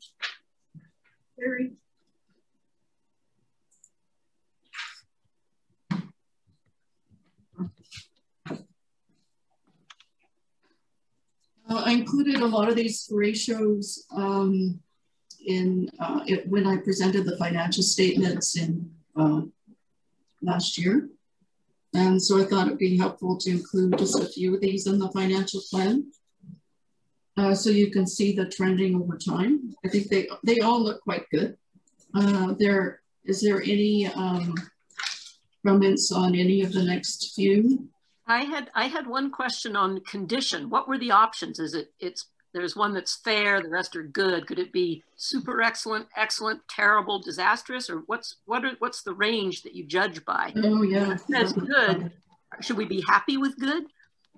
Yeah, I think good is like, I think there's 5 levels, and that's probably the, that's probably the second highest from the top. Okay. Yeah. And they're subjective, right? Like, if you had a policy, okay, that addressed where you wanted these levels to be, right? That would be like next level, right? You decide as a council, well, what are we happy with? What are our goals, right? Then you could define those ratios with different conditions, how council would perceive them, right?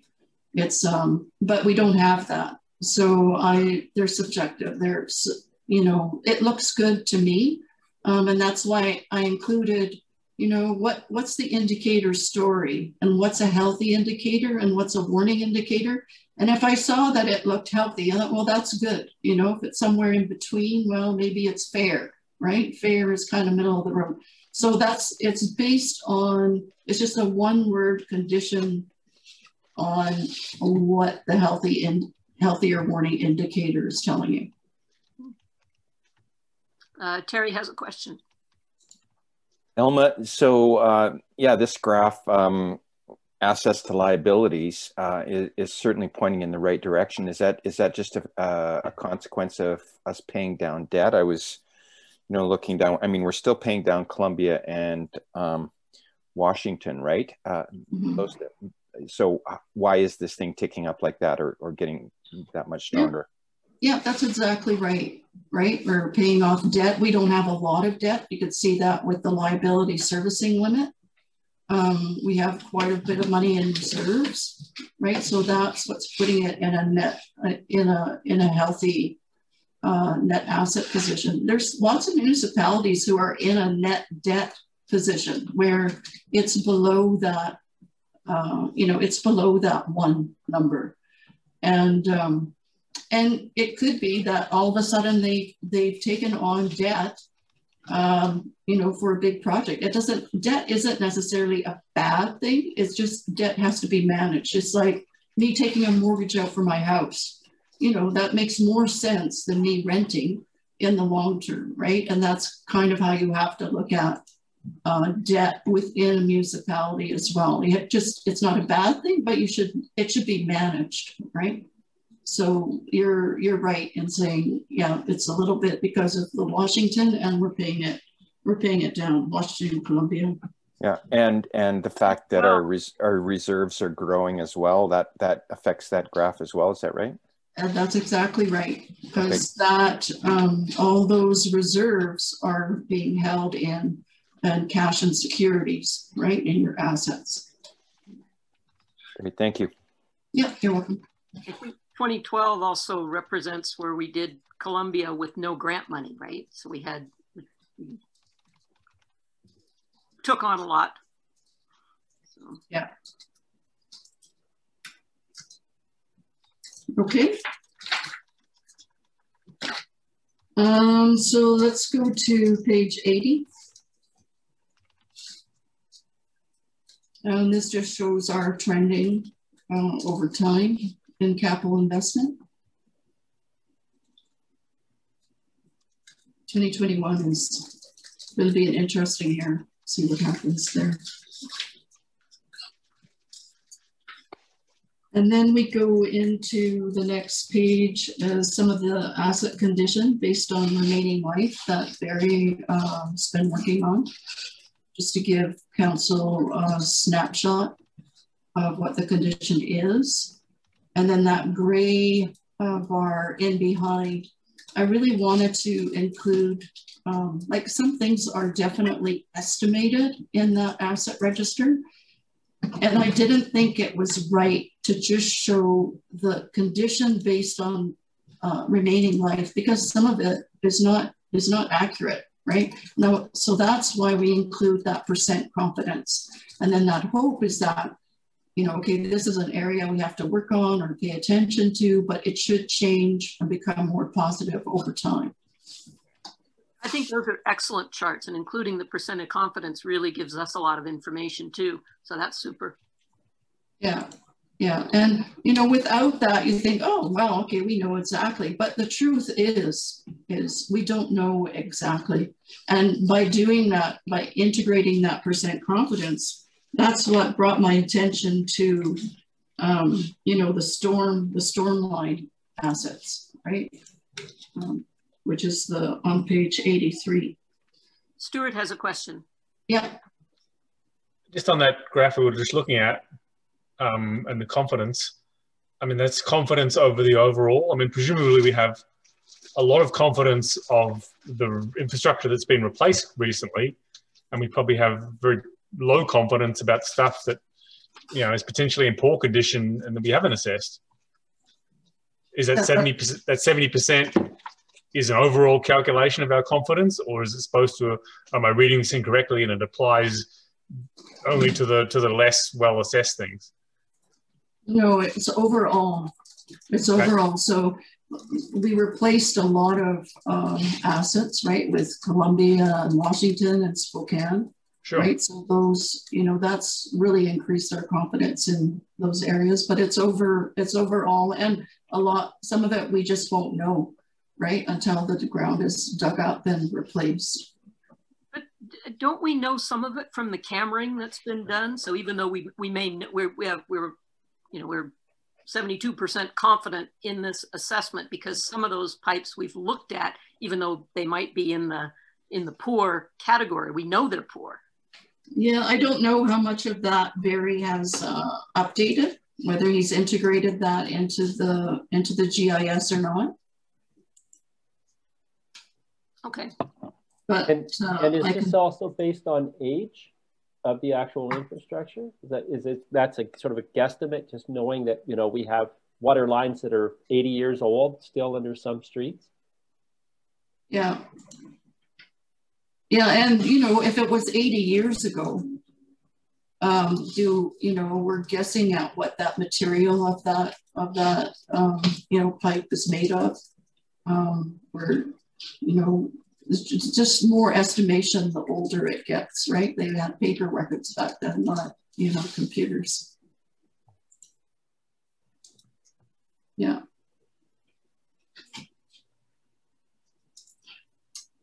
Any other questions?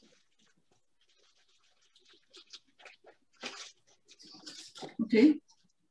And then I included section 84 on environmental sustainability, just to give some information on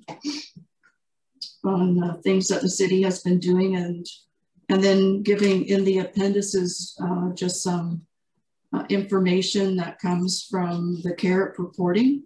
So we report all our energy into it used to be called Smart Tool, it's called CGRT now. So all those graphs that I included on how much energy we're using, they all come from that tool. And I kind of just dumped it all into the report without any explanations. Just because time was a factor, but I thought that it might be interesting for you to look at, and then, as time goes by, we can add more commentary on the things that we're doing in different facilities or in fleet to address those areas. I think it's great to include that, especially since we're trying to get the 100% renewable goal, plan. So it's good to have that, especially if we can get some of the public to look at the report, to look at the plan, financial plan. So, yeah. We do a lot of inputting, but some of it's automated, but then we never show what we get out of it, right? So it's nice to include some information. I mean, just. Stacy was looking at it the other day for some work she was doing, and she noticed that the water treatment plant natural gas was a lot higher, and it made her ask, you know, the guys there, hey, how come your natural gas is this much higher? And they say, oh, we need to talk to Scott about this thing that's going on. I don't remember what it was, but, you know, by having that communication through the organization, because we can identify areas that maybe yeah, there you go, old furnace. Identify areas that need to be addressed, right? That's perfect. In the conference I was in yesterday, the siloing about climate change, that's one of the things they talked about, was the importance of cross-departmental communication. So that's a great real world example of it working. Yeah, exactly.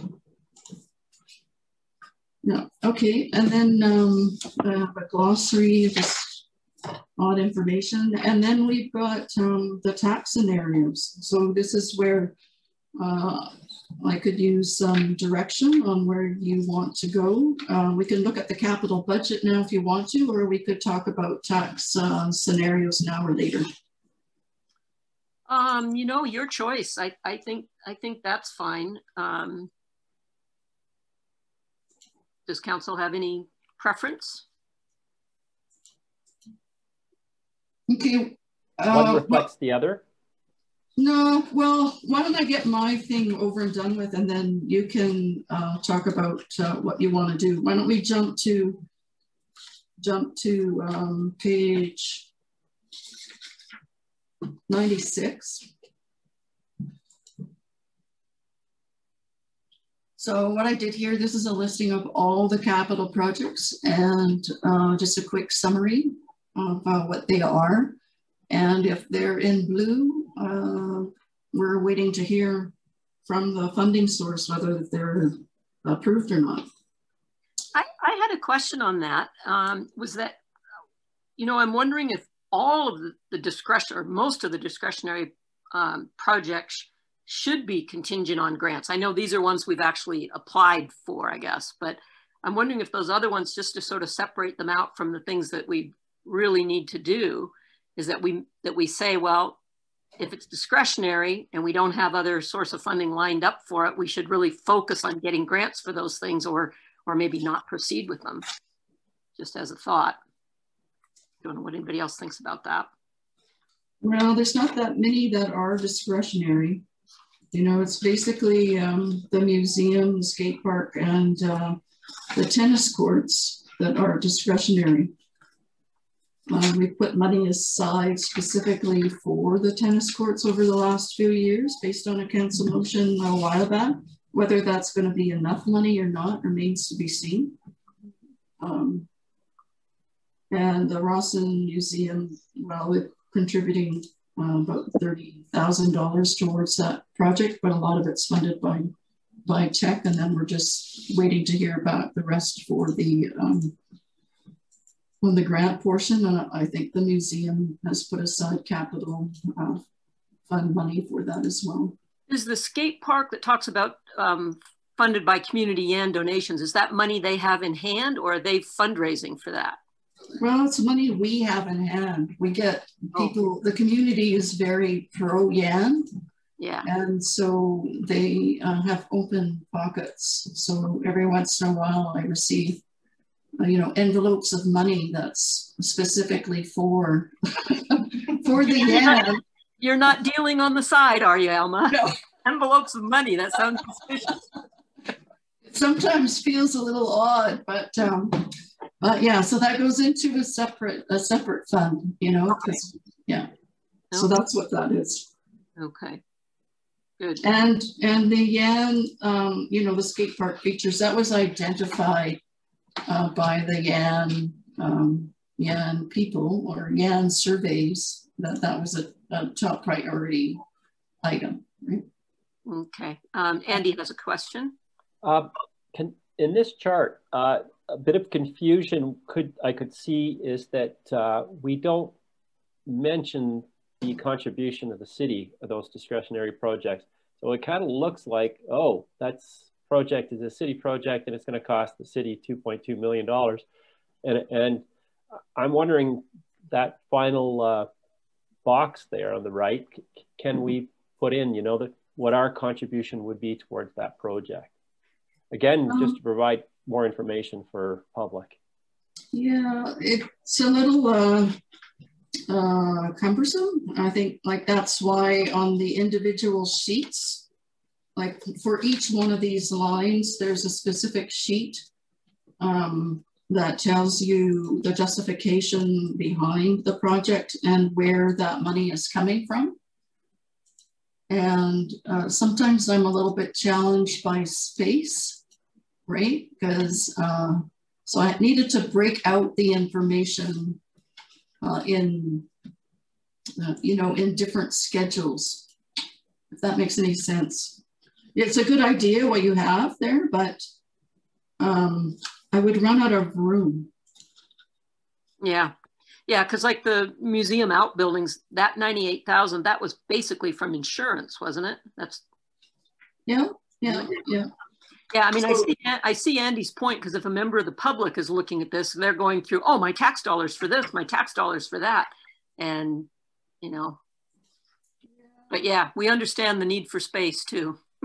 Yeah, it's, you know, you want a snapshot of what that 14 million is for, but if you're really interested in knowing, you need to go down into the detail, because it's not just one source, right? I'm dealing with,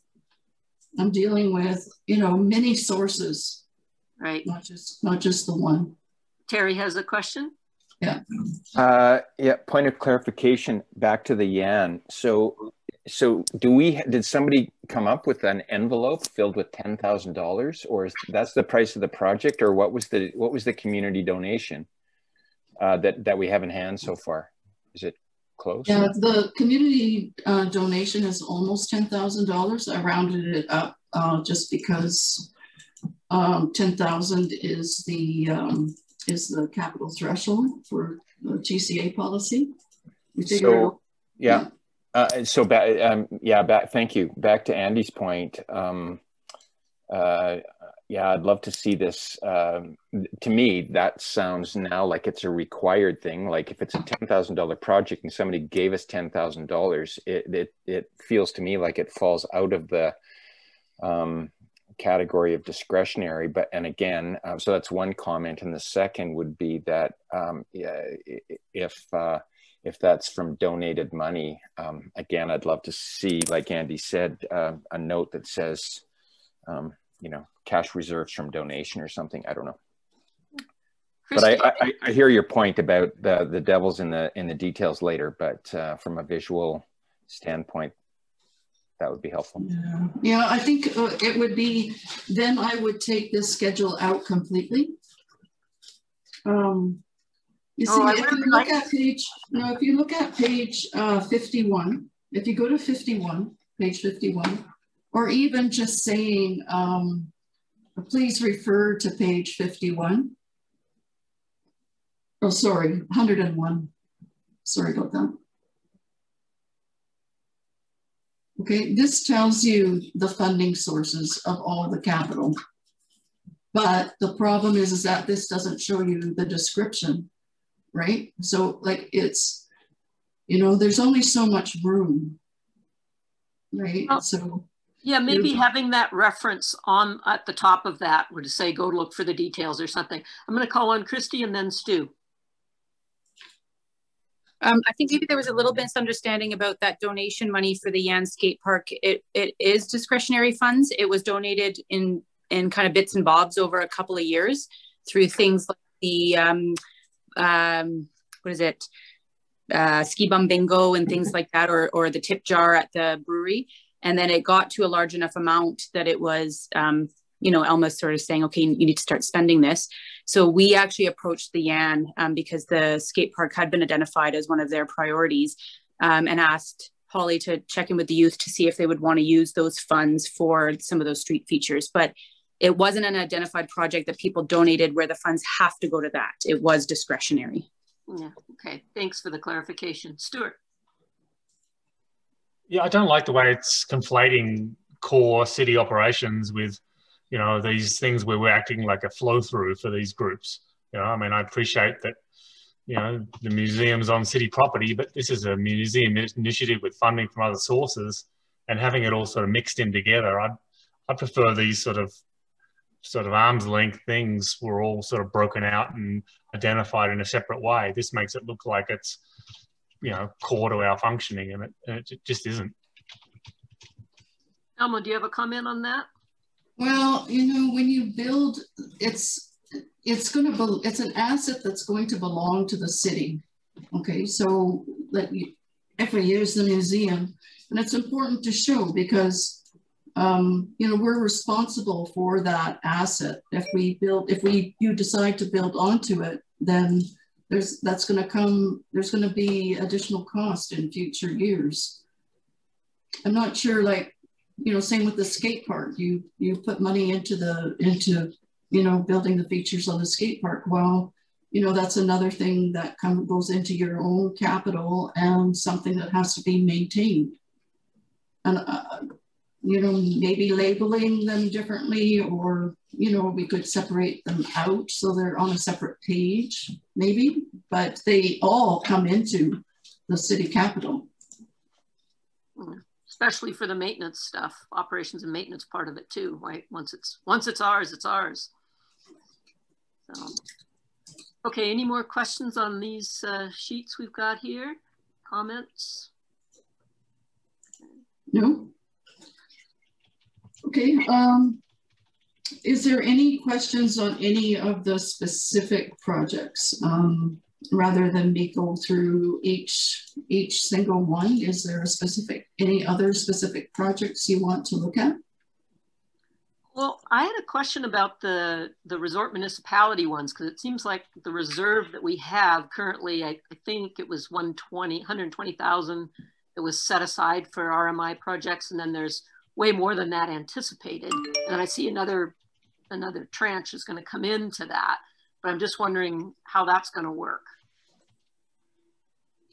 Because it was all of those projects have already been identified, and it's all funded by RMI funds. Just the RMI funds, you know, they come in, you know, annual allotments, and not a lot was spent last year. So there's a lot to do this year as we get closer to the end of the agreement.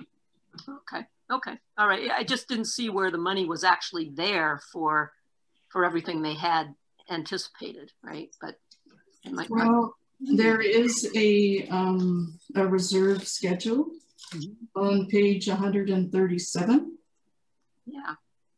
And there's a separate line for RMI on line number 14. Well, that's what I was looking at, right? Where it said there's 120 in there. Yeah.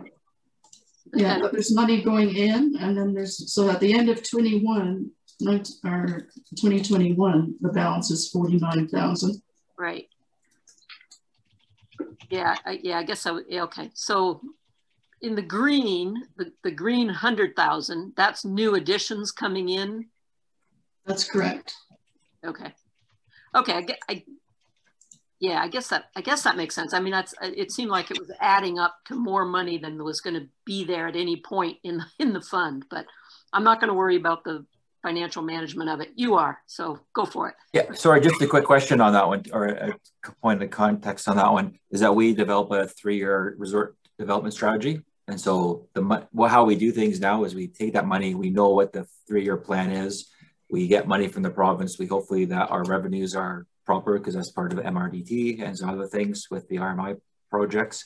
And then this is the way that we financially account for it. So there's a carryover, but we have a dedicated 3-year plan with revenues and expenditures that add up to 0. And then now that we've taken it on from the city perspective, we just keep it in reserve, and then there's a draw from that. So it all works out in the longer term, and it just year to year, it would fluctuate based on drawing from reserves or allocation of what we get from the province. Okay, great. Chris, you have a comment or question?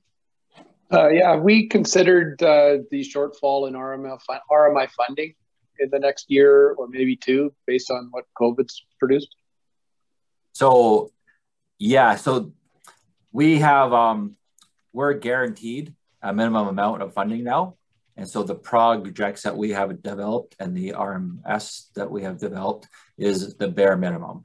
So we are guaranteed the money regardless as base funding. And then we've collected a little bit more than we have because of MRDT. So we actually have in our reserve from the first 2 years of this new RMI projects with the RDS program, we have probably between $30,000 to $40,000 extra that we have to basically have surplus in that fund. But the RDS, basically, we try to schedule that and plan for that for minimum funding. So yeah, that's taken care of when we do the original plan with Tourism Roseland. All right, thanks. Good. Anybody else have comments on any of the project list? I was curious about heavy vehicles, the 105 and 107. Sounds like we're getting two $242,000 behemoths. Is that right? We're getting two similar vehicles? One was from last year. It didn't come through. So sometimes it might look like it's more inflated, but it's just carried forward from the previous year. Okay, but it's still two vehicles, one last year and one this year? Or it's just one vehicle carried forward? No, it's two. It's two. One carried forward from last year, so makes two into this year. Okay. And then there was a light vehicle replacement, and is that's one that's up at Public Works, and it mentions that it's possibly a hybrid. Could it possibly be an EV, not a hybrid? Yeah, it's being researched right now. Yeah, good. Okay. Ford's supposed to come out with an electric truck. That's what we're looking for. So. Hope so. Okay. Anything else, guys? You have anything up there? No? Okay. Alma, carry on. Okay. Well, that, the next sections were just our progress on the asset management readiness scale. This an 8.6, like page 147. This is based on FCM's readiness scale. And then we did. Can we go to that page? Page 147. Yeah. Yeah, those were great. Yeah, so this kind of gives you an overview of where exactly we are according to the FCM framework. And one of the things that we're going to be looking at is the 3-year roadmap, 3 to 5 year roadmap. We've completed a lot of the projects that were on the list. And so now we really need to focus on, developing more shovel-ready projects for the years ahead. So that's something that we'll be working on. Yeah, I thought those were really helpful kind of guidance documents. I hadn't seen that before laid out like that. So that was good. You know what? I realized I did have a question on the water fund. And it was just, are we doing the critical water star dam work even if we don't get a grant? I believe we have to. Yeah. But, yeah, it's not optional. That's why it's critical, right? That's why it's labeled as critical. Okay, but we have grant application in for that one that we're optimistic about, hopefully. That's correct, yeah. So and then we took that, something that we were working with, Stacy might have to help me out here. With the natural assets, we were working on getting an inventory for that. And so they had some exercises for us to complete. And they were kind of following FCM's framework for this asset management scale. And I thought, well, why not just use the whole scale? So Cynthia was kind enough to apply the FCM readiness scale and turn it into a municipal natural asset maturity scale, incorporating some of the things that we were learning from this natural asset initiative. Yeah, I think that's awesome. And I had a note after reading this, I had to add a note to Stacy about, well, let's make sure we get that well in hand in our OCP. And she said she was already all over it. So that's great to see. Yeah, I saw that mentioned in the OCP presentation. And so this is really we're going to integrate, that's actually in the management work plan, is to integrate the natural assets into our asset register. Yeah, great. So that's all for me. Okay, Council, any questions? I was happy to see our EV charger getting more and more use on one of those charts that was in there. That was good. Okay, I'm not seeing any hands raised. If there's any other questions, you can put them in email and shoot them off to Alma and team. Janice, you got something? Well, we were going to discuss the... oh, we got to do the tax rates. Yeah, we got to do the tax rates, but just anything more on this whole portion. Okay. All right, Alma, on to the tax rates. Yeah, so that's on page, where do we want to go here?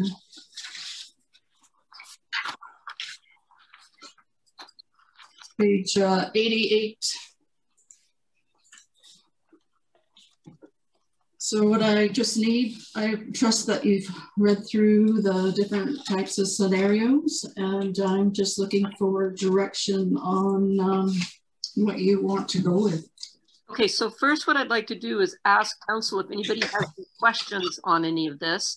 And then if we get questions asked and answered, then we can take some recommendation. You can put forward a recommendation, then we can discuss it. Does that work for everybody? Okay, any questions? No questions?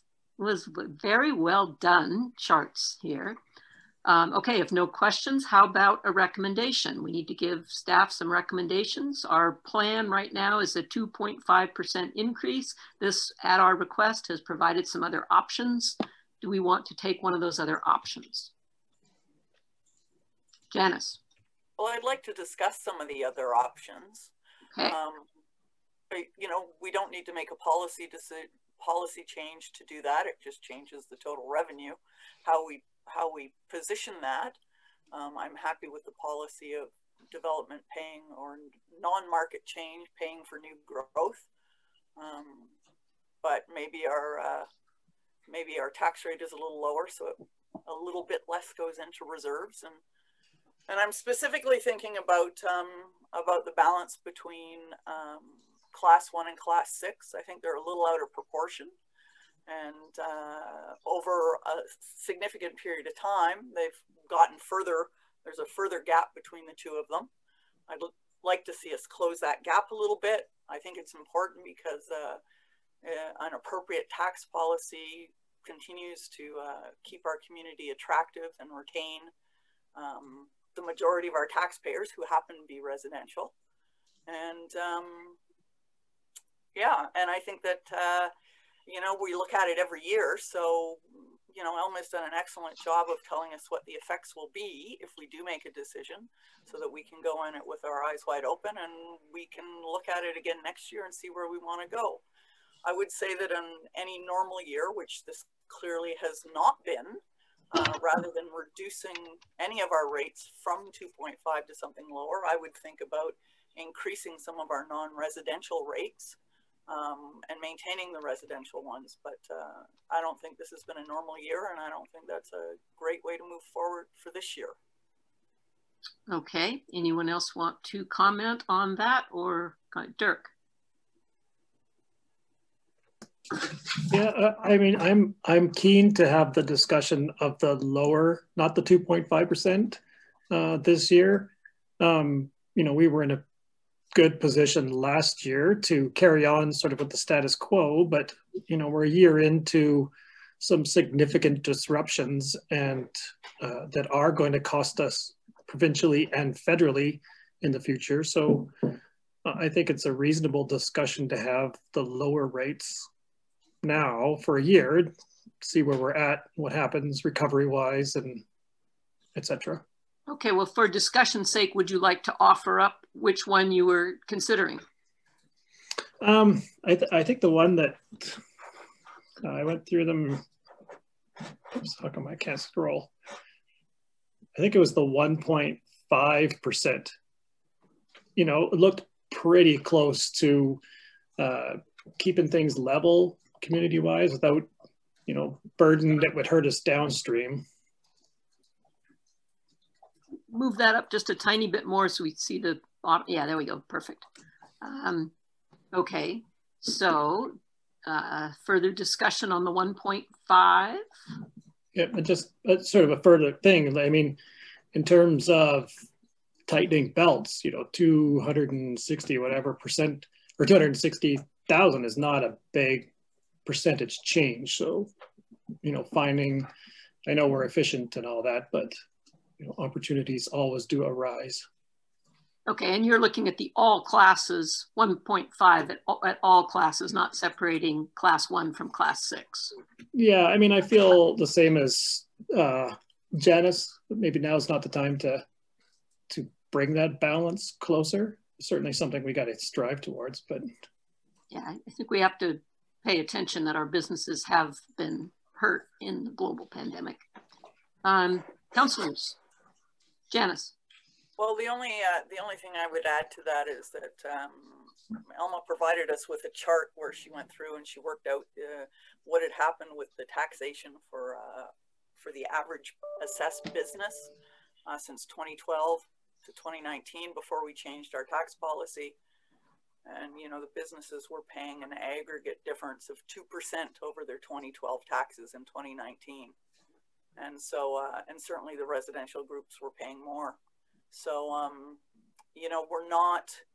they're paying 2% more than they paid in 2012, or they were in 2019.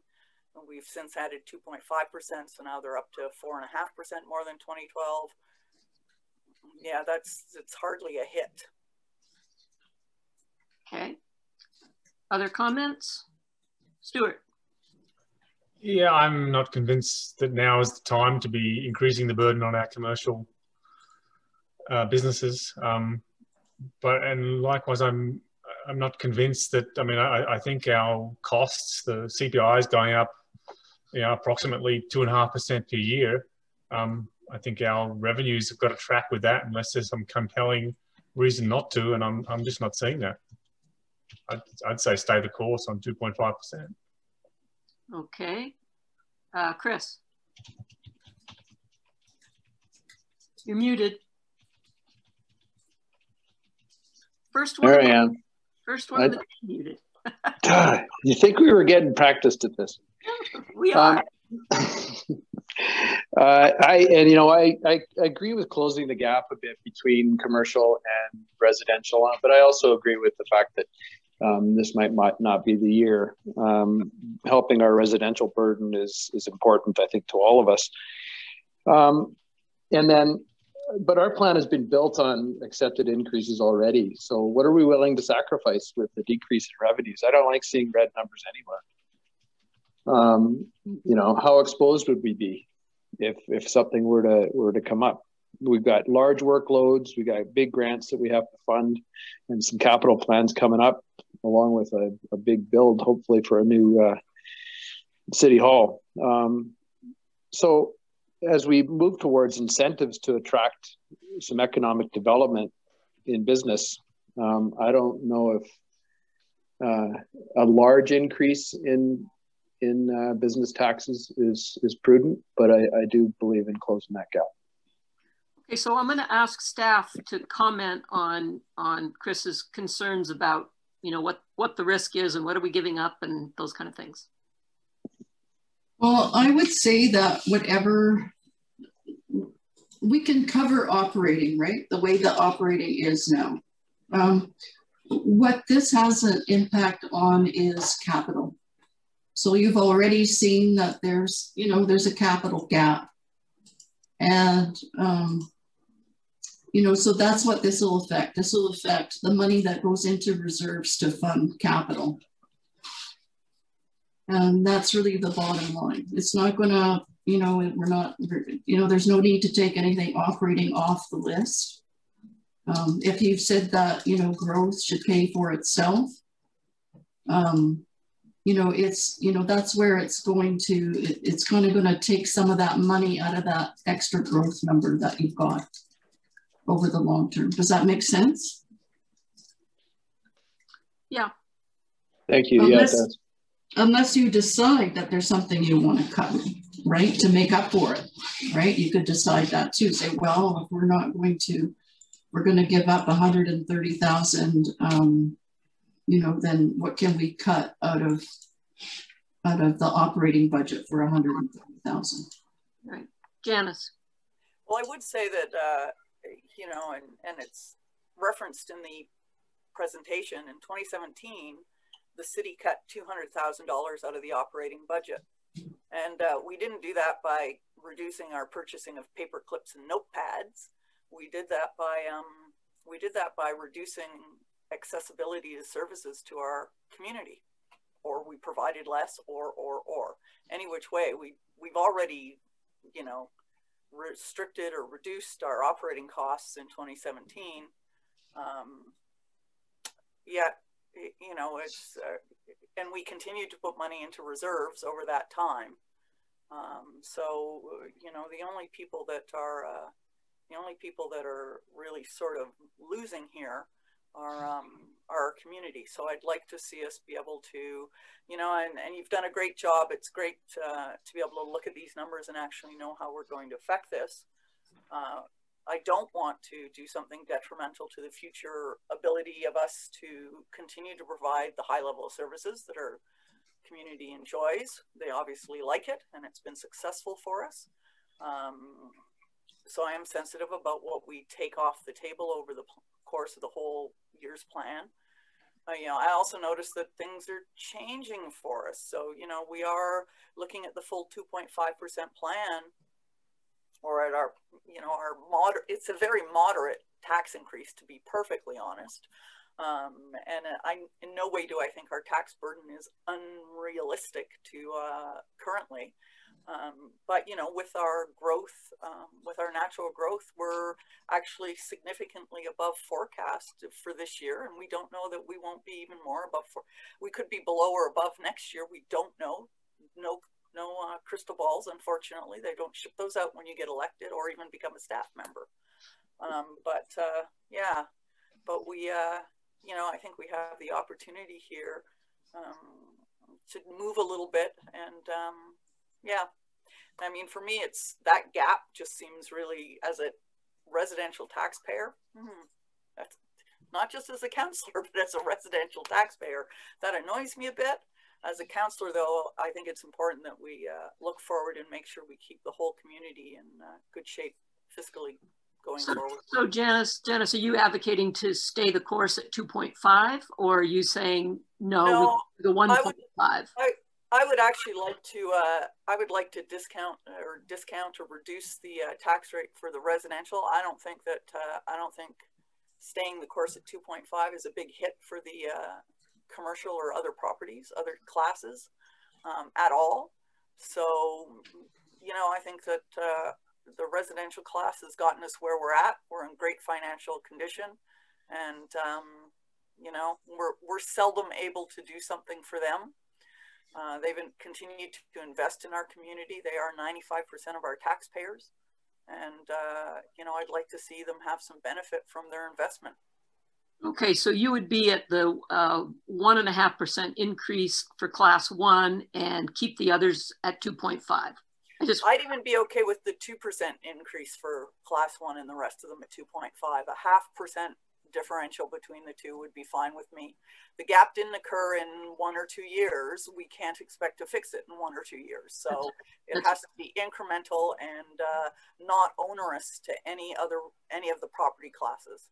Okay. So, but also giving some acknowledgement that we've been through a global pandemic and maybe there's a bit of leeway, because at this point we're just talking about for this year, right? We're not changing our plan. It's just for 2021 that we're looking at. Okay, yes. Let's hear from the other councillors who haven't spoken. Terry. Yeah, I think I like the idea of acknowledging what the world is going through, and again, in light of the pandemic, I'd advocate for a 1.5 for that class 1, and I know it's more than symbolic because it would affect our reserves, but if there was a time and place to do that, this feels like again, this is more politically motivated than anything. I think, like Janice said, it acknowledges that there's probably some people on the lower end of the socioeconomic program that are really paying attention to this. And then there's the folks that are continually harping about taxes, rightly or wrongly. It feels like the time to claw that back a bit. That would be my thoughts on it. Okay, we haven't heard from Andy. We haven't heard from Stuart, who's still there without his video on. So hopefully he'll come back. So Andy. I'm leaning that way as well. I think that it probably would be a good time to drop it back a bit. And I know there's an effort down at the regional district table as well to keep things somewhat manageable. Some of the budgets are coming in at as low as 0% increase this year. Now, not overall, but some of the individual service budgets. I'm happy to, for this year, recognition of the pandemic. And I agree with Janice, let's keep the others at the 2.5. Okay, Stuart. I think I already spoke on this, but you said 2.5. I'm sorry. I said 2.5. I don't see people have taken a hit. I mean, most people in our community their income has been unaffected and their costs have gone down. I think people are flush with money, buying stuff and having a good old time, and don't have things to spend money on. You know, I mean, it seems tokenism to give people a discount on their taxes this year because I don't think the need's there. Well, it might be, but I am somewhat interested in the 335 people who answered the survey and said taxes are still their like #1 thing, which points to two things. One, either they are hurting and they're not necessarily the people in your circle, your bubble, or they're uninformed, which is why we want to get Janice's tax pony show out there to try and help educate people. So I think I've been slumming it as much as anybody, Kathy. I just know that the government's been throwing money around. You know, I know lots of people that were paid all summer for doing nothing, and they didn't have to go anywhere. And you know, I mean, these are people up and down the socioeconomic spectrum aren't doing that badly in Roslyn at the moment. You know, I think we've got all sorts of challenges at the higher levels of government. The amount of money they've basically been spending more than people have been suffering. We are flush with money, and we are looking at a real estate boom and rising housing prices, and as a consequence. And that's the stress that I'm hearing.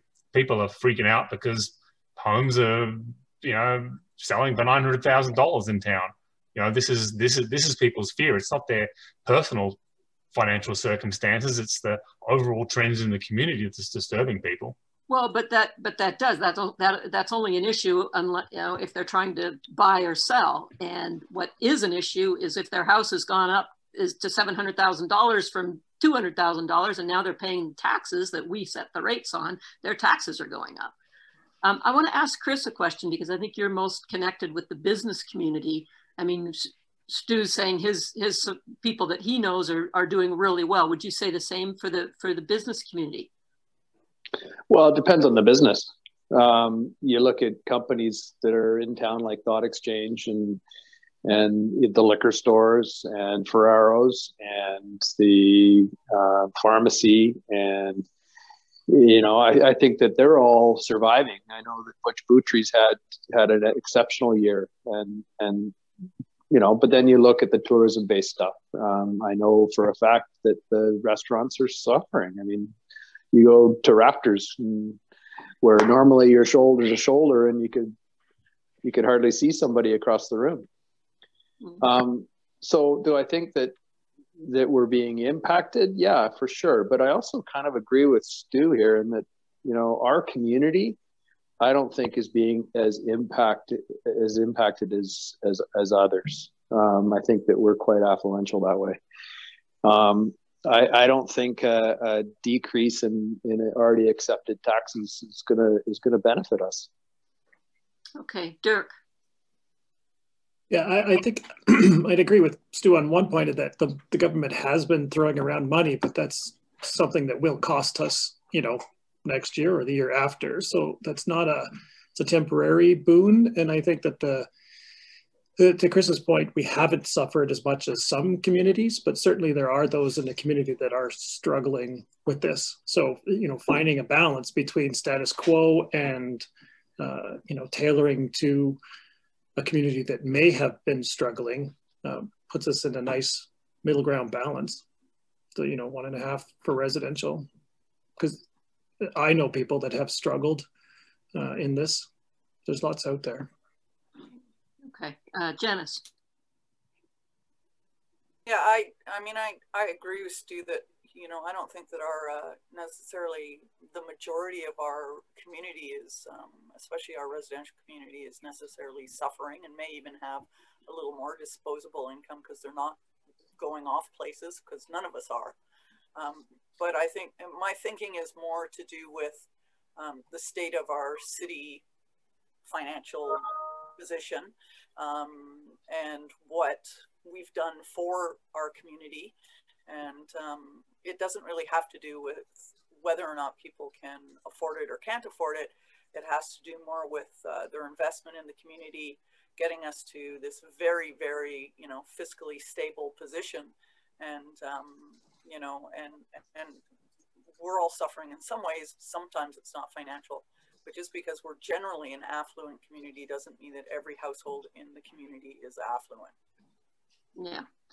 Dirk, you have your hand up again, or just, no, okay. Okay, so I've heard 3 different scenarios here that we could make as direction to staff. One is that we take 1.5 for class 1 residential and leave everything else at 2.5. One is that we stay the course, 2.5 for everybody. And one is that we go 2% for residential, 2.5 for everybody else. So does anybody have anything other than those 3 as ideas? Okay, so since this is committee of the whole, I don't think we don't have to really do motion and second. I'm just going to ask for a show of hands. Who wants to keep it all at 2.5 across the board? Raise your hand. Okay, that's one. Oh, Chris, are you up there? Chris too? Okay, you can just raise your hand physically because I don't want to, or do you want to speak, Chris? Okay. Okay, so 2 people for 2.5 completely. I'm thinking that one's not going. So let's try 1.5% residential, 2.5 on everything else. Who's for that? That, okay, if there's 1, 2, 3, 4. Okay, well, there you go, there's 4. But just to see, let's go 2% and 2.5%. I like that one. Okay, so I think our direction to staff is that 1.5% for residential, 2.5 for everything else. Everybody good with that? We're making that recommendation to our next council meeting or whatever, however staff wants to deal with that. Staff, you okay? Yep. Could we get that in the form of a motion, please? Okay. I'll make that motion. Okay, Andy makes it and Dirk seconds it. And can I speak to it? Yeah, sure.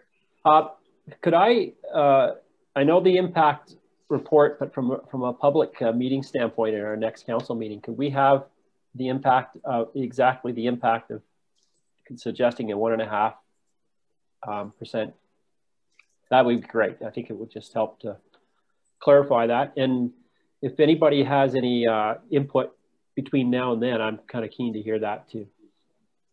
Okay, so are you talking about just the page out of this report that shows the 1.5%? Yeah.